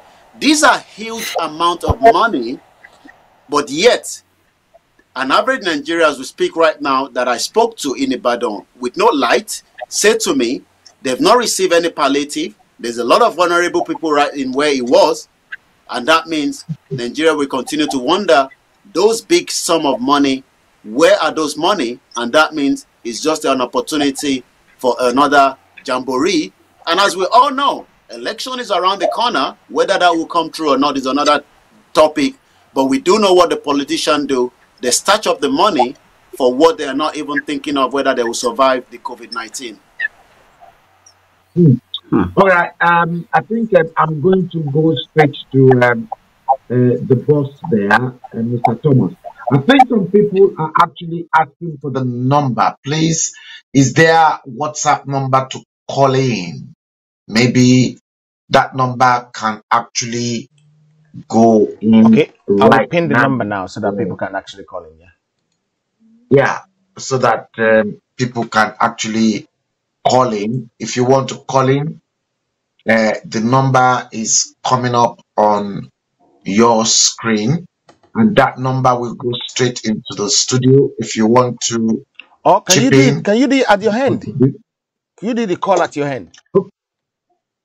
okay. I think the number is. Let me get the number out. I'll just get that number out. Just wait a minute. Just one moment. 1 minute. I'll get it out from here. Okay. All right. That's plus 44 plus 44 7341 7341 234 560. Okay, that is the WhatsApp number to call. Gladstone Osai. That is the number to call if you want to ring in to make your contribution to the show. The number is there for you. Now, Mr. Ogunribido, there was this case that came into my possession earlier on today. And this was a pharmaceutical company up in Nigeria who said, I'll give you the name of the pharmaceutical company.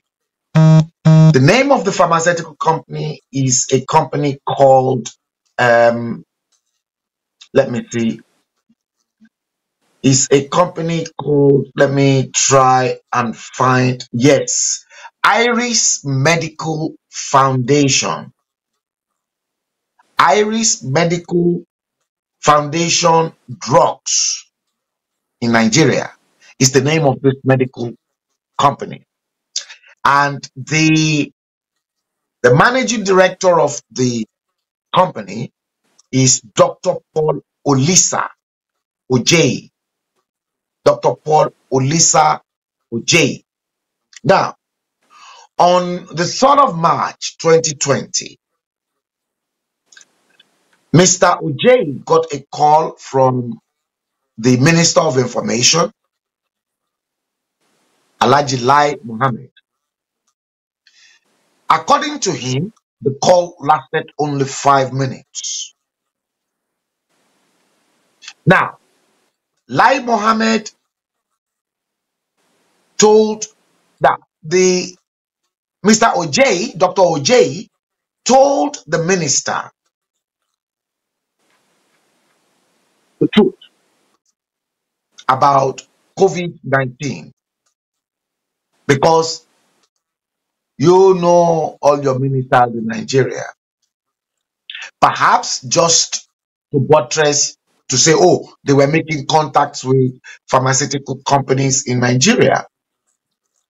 And Dr. Ojei asked the Minister of Information a very genuine question if the government really wants to put an end to COVID-19, that coronavirus is not life-threatening and that it is treatable.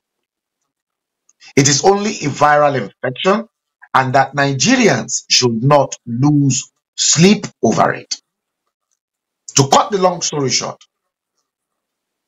there is Dr. Ojei claimed that they've treated similar cases of coronavirus with one of their medication called Venedi Elixir,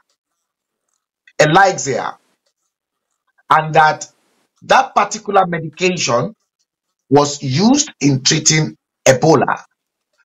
The doctor offered himself up as a guinea pig that they should infect him with coronavirus and that within 72 hours, he will take the same medication the Benedi Elixir that was manufactured by his company, Irish Medical Drugs Foundation, and that within 72 hours, he will be well. Your Minister of Information refused the gesture. What is happening, Mr. Ogunubido?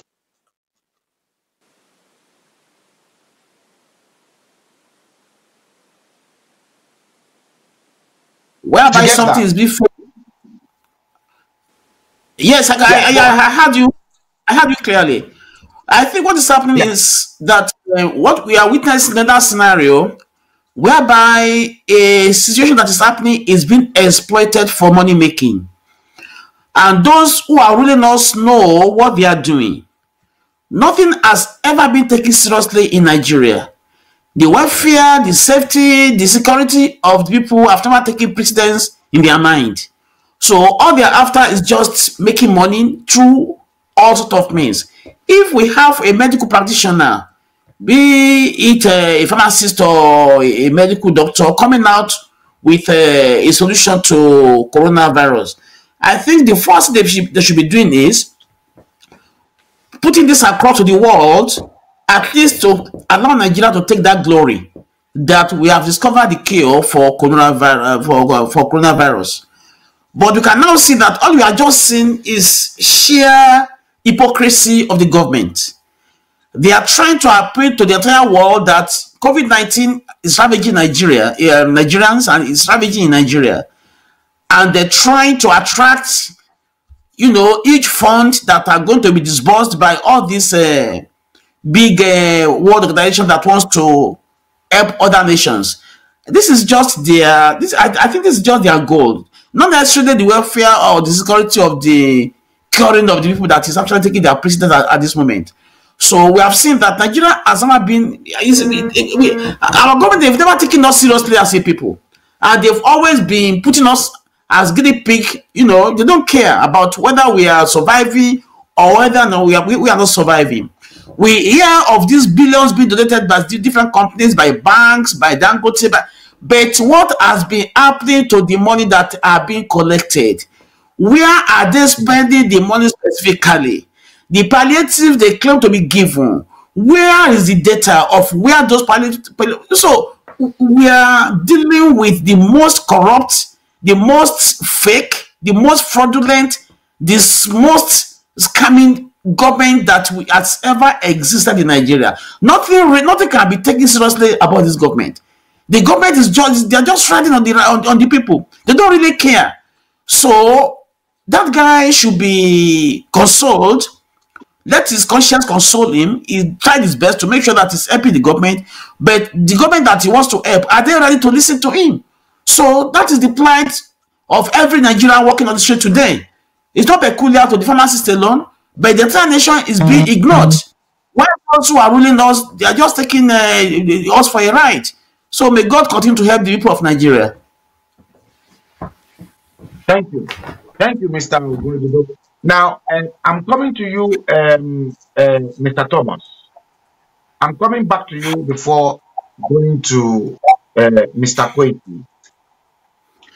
Former President Obasanjo said coronavirus is not yet in Nigeria, and that what they are treating is just malaria fever. Multi-billionaires, they've donated and given money to the federal government of Nigeria, running to billions. In billions, not millions, billions. Now, we've now found ourselves in a situation, or we find ourselves in a situation whereby Madagascar came up with COD, a mixture of their own solution to combat COVID-19. Herbally. We've got a pharmacist in Nigeria who's had and has been using his own medication to treat Ebola, and that Ebola is even far more stronger in terms of viral infection than COVID-19. Yeah. But the Nigerian government would rather spend, and they want to spend billions of naira to import the alternative from Madagascar into Nigeria. What exactly is wrong with Nigeria? Okay. I would first like to say a very thank you for your question. I'm going to break it down very well for you, our people, so that our people can actually understand it more and more, and then they can know where we're coming from and where we're going to. First of all, a lot of people promise so much money. Can I tell you one thing? We're Nigerians. In Nigerian situation, people will promise money and the money might never forthcome. I don't know if you know that. And yeah, I know. the government might not have received some of this money that was promised, but they're still hoping to get it. Until one day when something happens, something goes wrong, that is when you know that this money didn't forthcome, was never received. That's number one. If there's no coronavirus in Nigeria, what killed Abakari? Could it be old age? Remember in America, some hospitals were being paid £13,000 for admitting somebody under coronavirus. So they were actually admitting people that are not coronavirus, and they were telling them that they admitted other coronavirus in America. And anybody they put on ventilator in America, in the States in America, if they put anyone on a ventilator, the government paid them $39,000 for going on ventilator. So they were actually putting people who were not on ventilator on ventilator. Right? And this is not hearsay. This is why Trump is pissed off. This is why Trump is angry. Because you look at everything and said, why on earth are you guys trying to frustrate me? And the paper will lie about everything. They lie about the figure, they lie about statistics, they lie about... And in this same America, they were falsifying death numbers. How many people died? Because I understand in America, there are some people who are going to get prosecuted for adding about 20,000 more people to their death list because they get more money from the government. So does it mean what we're practicing in Nigeria, America wants to start doing it? Or because they said we have too many Nigerians in America, maybe we've gone there to infect them with our deception. I thank God that we live in Nigeria. And when we leave, we're going to leave that deception back to them. I believe there's coronavirus in Nigeria. And if there's no coronavirus, is there another disease in Kano that's killing people unnecessarily? If there's no coronavirus in Kano, because there must be something. Coronavirus or any virus or any disease, or maybe Ebola have just suddenly resurrected in Kano. Yes, some people are using it for fraud. Yes, we know what our people like. I said it sometimes in a discussion program like this. Around 1992, there's a Nigerian chap, that has 16 council flat houses in North Peckham State. Wow! He want to tell himself to Bola Tinubu, the biggest landlord in Nigeria. So this man was probably the biggest council flat owner in North Peckham Street, 16. And how did he manage? Because, in those days, before, when you want to get council flat, they don't ask you to go and bring your grandfather before they give you council flat. If you apply for council flat, within some few weeks, they give it to you. You understand? If you come today and say you don't have somewhere to sleep today, they put you in an hotel today, tomorrow they ask you to come back. They arrange bed and breakfast for you. Within a month, 2 months, you're in a council flat. Some few years ago, Right. you have a caller. Some few years ago, do you know they pay you £250 to take a flat in Thamesmead? Because nobody wants to live in Thamesmead. Some few years ago, they pay you money to take up a flat in Canning Town because nobody wants to live there. Yeah. Some few years ago, Canning Town was outside London. Some few years ago, Abbeywood was outside London. Yeah. Abbeywood became popular. Even Beckenham was outside London some few years ago. Yeah. Yes. Yes. Yes. You understand? So nobody wants to go and live there. Because number one, if you live in Beckenham or those areas, it's outer. It used to be two zones, inner zone and outer zone. Anything Outer after zone. Canning Town is outer zone. Who wants to go and live in outer zone? Mr. Koiki, let me quickly come back to you. The chairman said money might have not come from the billionaires who promised heaven and earth. And somebody is now asking us, how many ventilators have they got? How many ventilators do we have in Nigeria? Have we got any idea on the number of ventilators? And is there any indication that the donors, the Dangotes, the Femi Otedola, the Mike Adenogans, is there any record that they've actually honored their agreement?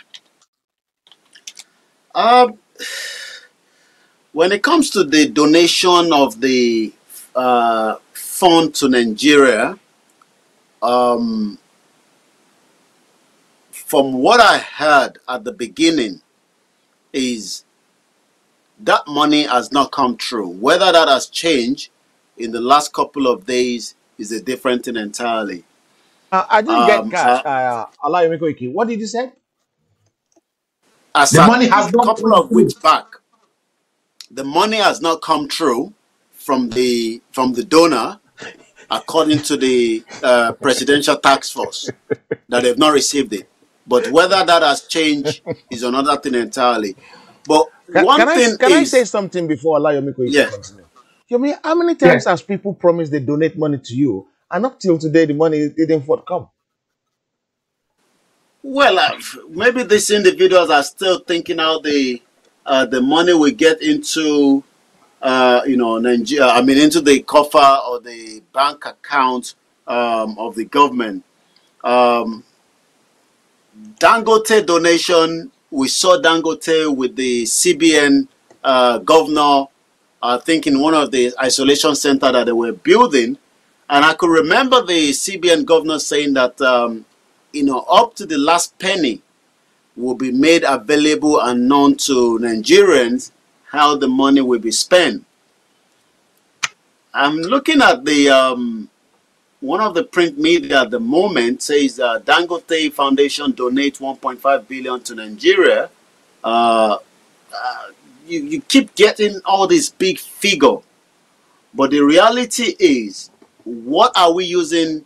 I mean, if the money has been delivered or has been given out as Nigerians might want to believe, then where is the money going to? Are we buying the equipment? Are we bringing in product, medical equipment from outside the country? Because there's quite a lot of movement of aircraft within the country, even though we know that they've locked down the airspace for another 4 weeks, according to the aviation minister yesterday. Yeah.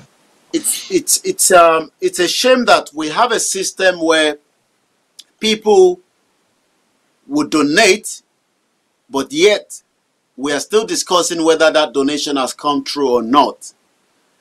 We've seen that, and it takes me back to the veteran that we saw. About 30 million pounds was donated, to support his cause of the 100th step. He did. and it clocked 100 years, I think, a couple of days ago, you will realize that all that money has already come true, either as £1 to those that donated up to thousands or in their millions, but we know that £30 million has been donated. And if you want to know where that money is now, you will be able to find out where that money is and whether that money has been withdrawn and what they're buying. If the money has been donated, let's assume that the money has been donated. Again, as much as we are in a pandemic, we also have to be given statistics of how things are running. And that is the only way we can be able to see, the direction. But if we are not given the breakdown, then a lot of Nigerians will just keep saying those money have not come true. Maybe the money have come true. Maybe there's a purchase of, some of these materials that they need, equipment, the logistics, because yes, definitely the government have been able to say that they won't be able to do everything. That's why they need everyone to come in and support. And this support that is coming, that is not the government one, has to be accountable for. And because we've not been accounting for, for so many things, in the past, I can only hope that we would have a clear, breakdown of whatever was purchased. We don't want to see a situation like Babache Lawal that end up bringing back the same money that was meant to be used to cut the grass and go back to his own private company, which is so many shady business that go behind the scene. We want to know who is purchasing what, where, how, location. We've seen even here in UK, the PPE that was delivered from Turkey is already been in the media saying that, it has not reached the standard and the quality of what is meant to be delivered. So even if people have been saying, well, they've donated the money, we are buying the stuff, are they buying the quality or they are just buying the quantity? I'll go back to you in the studio. Yeah, what about the issue of the ventilators? In terms of the ventilator, I don't have the statistics of how many ventilators we have, but what I can say is most states at the moment don't have enough capacity. And why do I say so? Yes, I saw the Nigerian Air Force, I think some weeks back, were also bringing in extra gas to supply to, Abuja and few places. We know that Donald Trump has promised us 200. But in terms of the total number, I don't have it off head. But I do know that we have not got to a stage at the moment. If we look at the figure of people that have died, it's only 103. Well, that's what they're telling us. And those that are managed to get to the hospital, because the purpose of the ventilator is to help your breathing, while they're giving you other, treatment. Administering that drug, yeah. But if we are not seeing cases at the moment, like what we saw coming out of Italy, and we didn't see much of that in terms of graphic in UK, they were able to protect, the dignity of the body, in as much as people might not understand that UK is now over 30,600 and something cases of people that have died. So we are still in the early stage, and I heard even what the Minister for Health saying they're worried that now that they've allowed Nigerians to go back on their daily feeding, because that's what I look at. People have been told to just go and sort out their daily feeding. They are worried that we might have a rebound, even though we are not even at the peak. So what we are seeing is still at a very slow pace. But in terms of the ventilator, I'm sure people will start, the awareness of that will kick in when we start seeing more people getting into the hospital and they really need that ventilator. I think the people, we saw in Kano, people are playing and, people are protesting in isolation. Those are not people that need ventilator at the moment. So, if people are in the isolation center, I think they are just the minor cases. But when we get to a stage where the real people that need the ventilator, then maybe the cry out loud will start coming out. Thank you, Yomi. Thank you, Mr. Oguribido. This one is for you, Mr. Kweki said we are not at the peak of the pandemic. Where are the Chinese doctors imported to Nigeria to help combat the spread of the virus? Mr. Ogunribido. Well, I think you know the activities of the Chinese in Nigeria in recent years. And we have a big chunk of Chinese community in Nigeria as well. So those guys can't be said to be coming to help Nigerians specifically, even though received by the government. So we actually need to understand something, that China is not stupid and it knows what it is doing.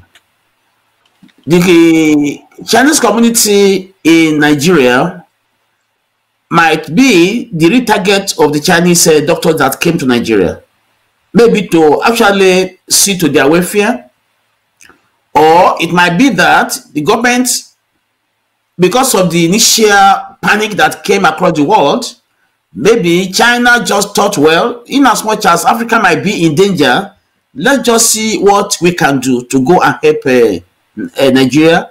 But what my instinct is telling me is that those guys are coming not specifically for Nigerians to come and cure them. I think they are coming specifically to come and make sure that wherever the Chinese community are gathered in Nigeria, they want to just make sure that they take care of them. That is the way I see it. Because when you look at the entire scenario, the way it is being played, people are rejecting them, that they don't want them to come simply because of the propaganda which is being drummed around, that COVID-19 started from China. But we haven't seen most of the conventional media, and we know what Western press is like, the agenda that they are made of when they want to fight a cause. But no any Western media has been lambasting China over COVID-19, and we have seen so many things in the social media about how this conspiracy is being put together. But in as much as these are not being put across in the conventional media, it will not be discussed. And that now brings us back to the issue of the existence of COVID-19 in Nigeria and what has been killing the people. So lots and lots of conspiracy around, and lots of things that are being covered now. But maybe future will tell. We are still watching. They've been in Nigeria now for literally 24 days.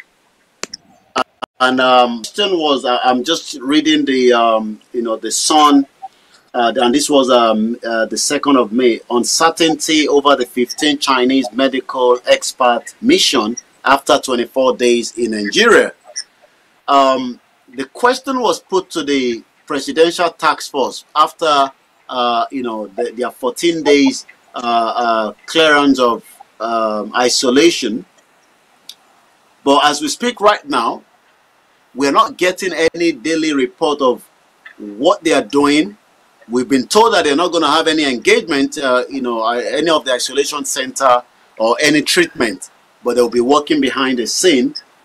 But what really are they doing is one thing that I believe that we Nigerians need to really know, because there is a lot of, worried from Nigerians at home and Nigerians outside. I mean, there might be 15, but we've seen that one man can really create havoc, not to talk about 15 people in a country, and we don't know what they are actually doing and the role that they are playing, which Nigeria need to know, at any given time. Yeah. So these are part of the issues that when it comes to communication, I think there's something behind why they are in Nigeria. I mean, the Nigeria Medical Association were not really pleased, for the arrival of these 15 delegates from China. There was discrepancy in the communique that was given to us, because they came in according to them that, the government said they were coming as part of their corporate social responsibility. The Chinese ambassador said that they were here because the government invited them. So, and I remember when he was interviewed at that airport terminal, that they're not only just going to be in Nigeria, like I think Mr. Gurubido was saying, they're also going to be supporting, some of their citizens that lives in Nigeria. Yeah. Thank you very, very much, Mr. Mr. Koiki. Now, guys, thank you all. I think we will now bring our program to an end. It's been a cracky session this evening or this night, with Jocelyn Noah on the Biafran agitation. She presented a very wonderful case for the Biafran argument. Fantastic. Hello, ma. Now, we have to bring the entire program to an end. And I want to remind each and every one of you who are still awake this early hours of the morning to please go to our GoFundMe page, and then in your own little way, you can donate, no matter how small it is, to our campaign to sensitize people back in Nigeria. Information is well. Those people, both in Biafran land and in Oduduwa Republic, they're not getting the right information that you and I have access to. And education, information is paramount, is key. And the information that you and I are chunking out here will go a long, long way to bring awareness to those people. Now, I want you to please do us a favor. If you are online, and I think I'm going to indulge either the boss to help me check. I want you to please click the like button on Heritage TV just to appreciate that you love the program.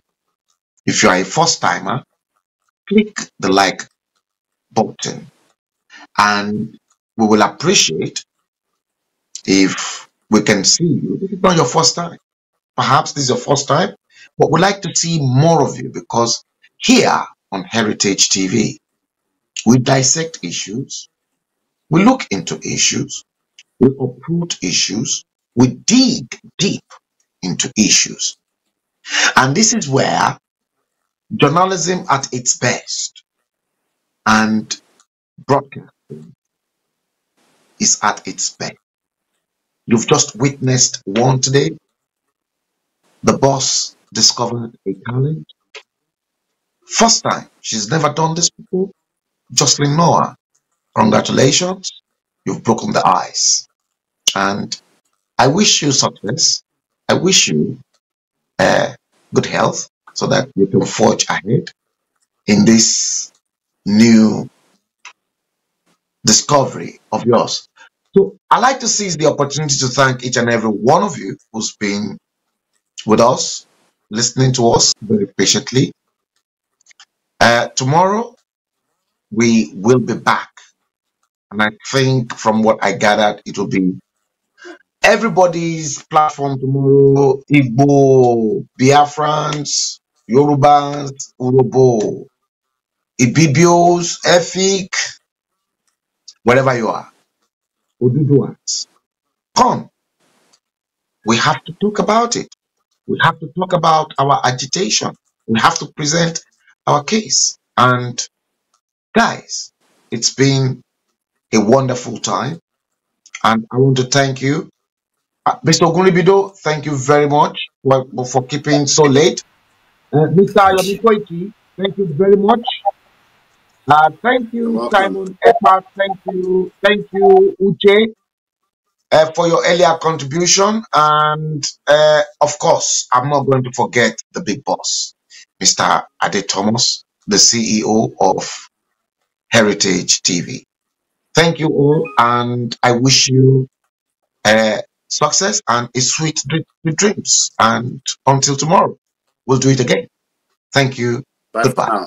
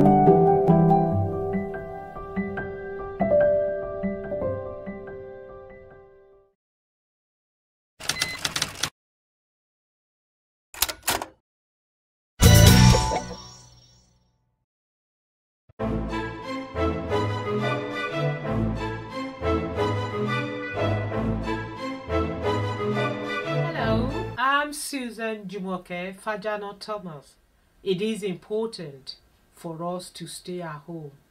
It is important for people to stay at home. By staying at home, you will help control the spread of the virus. You will help control the virus from spreading to your friends, colleagues, and the community. It is important we come together at this time to work together to support each other. Is by doing this and by staying at home that we can fight this virus. Also, it is important to practice social distancing, which means you need to stay 2 meters away from other people at all times. Please, let's do it together. Hashtag stay at home. Thank you.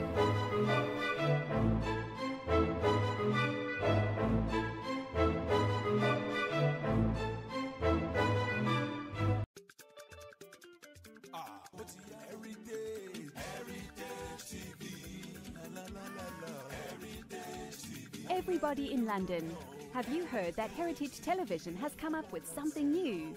All your functions and celebrations can now be multi-camera live stream that was only reserved for the rich and famous.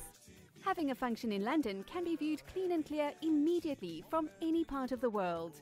Trust Heritage TV to give you a better reach. Heritage Television also does photography that will make you the envy of all your friends and family. Heritage Television is the best. All your functions like birthdays, funerals, weddings, church anniversaries or harvest. Heritage Television is the master. We are in the heart of London with an ultra-modern equipped studio. You can call us on 020 800 46100 or email us info@heritagetv.co.uk or mobile 0734 1234 560. Heritage Television will do you proud.